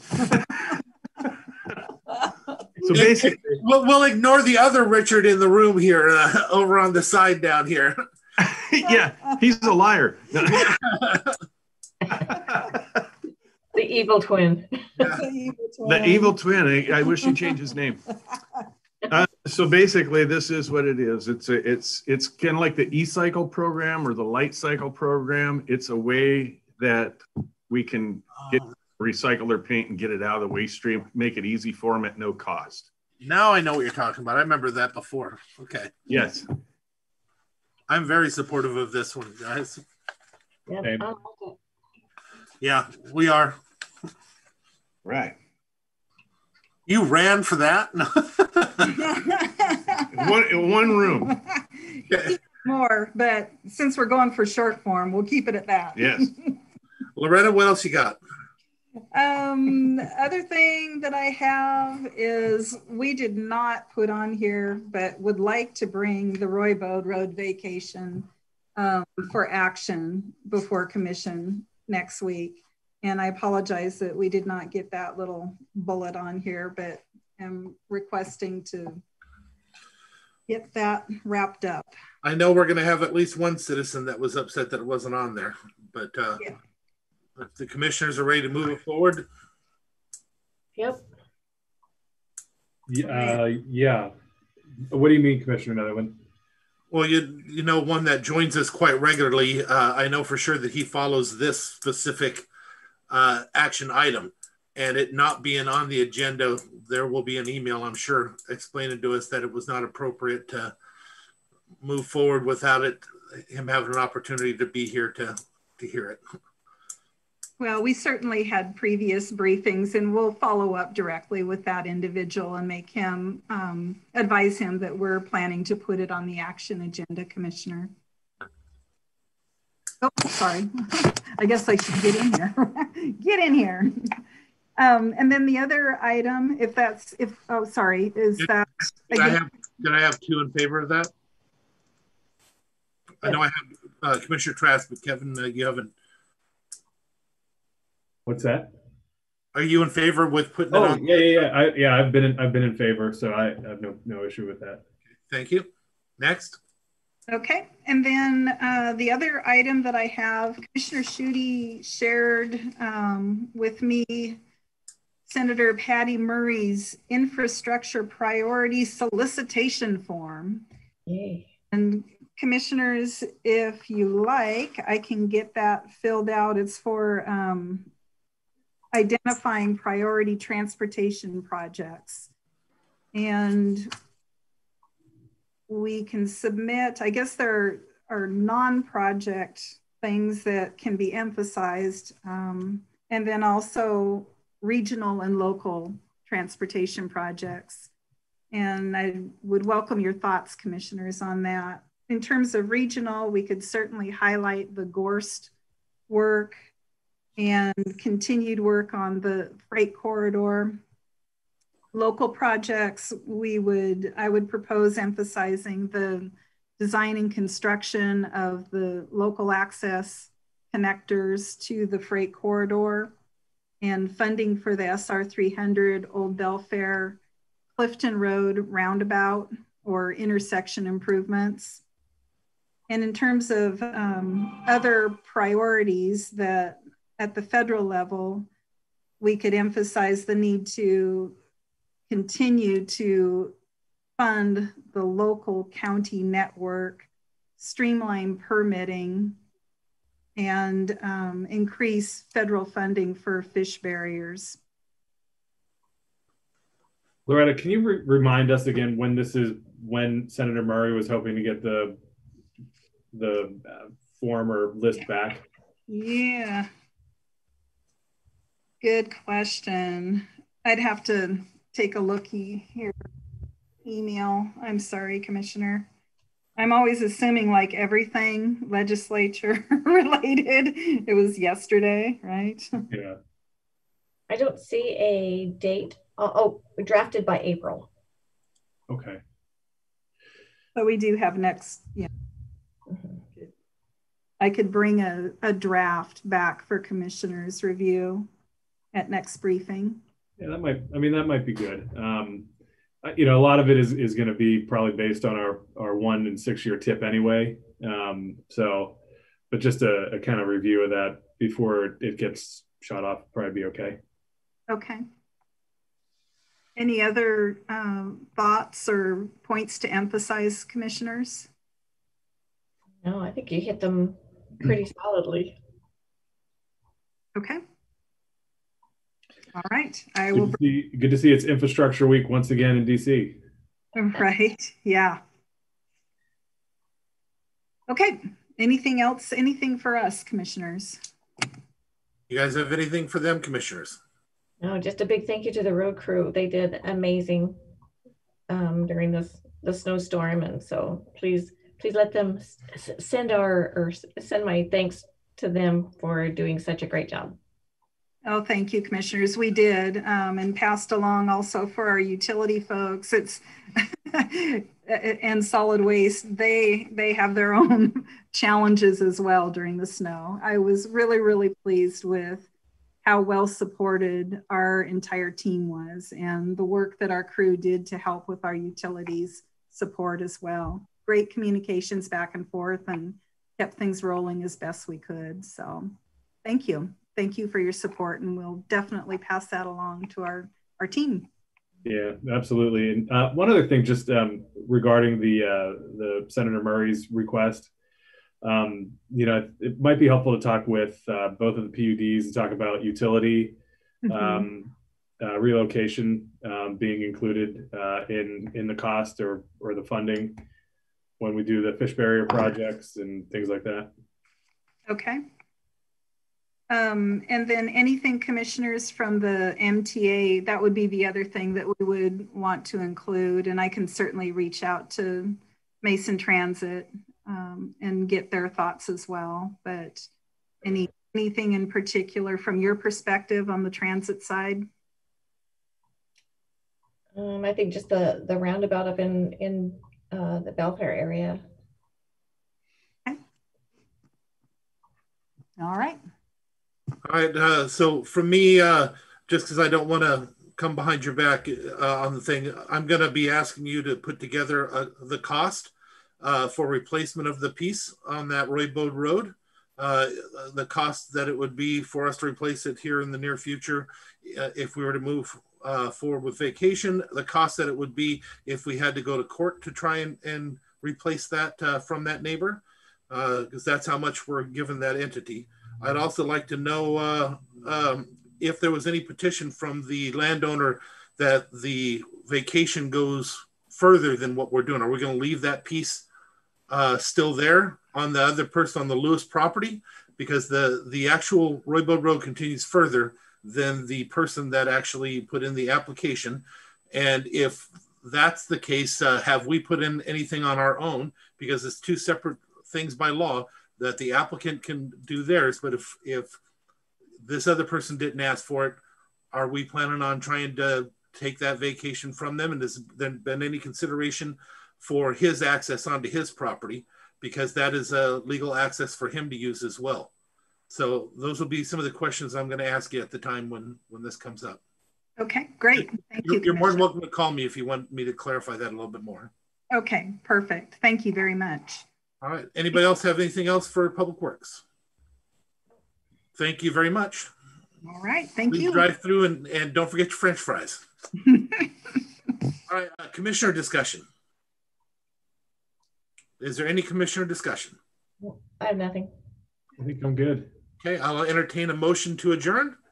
So moved. Second. Okay. Hearing no objection, we are adjourned. Thank you.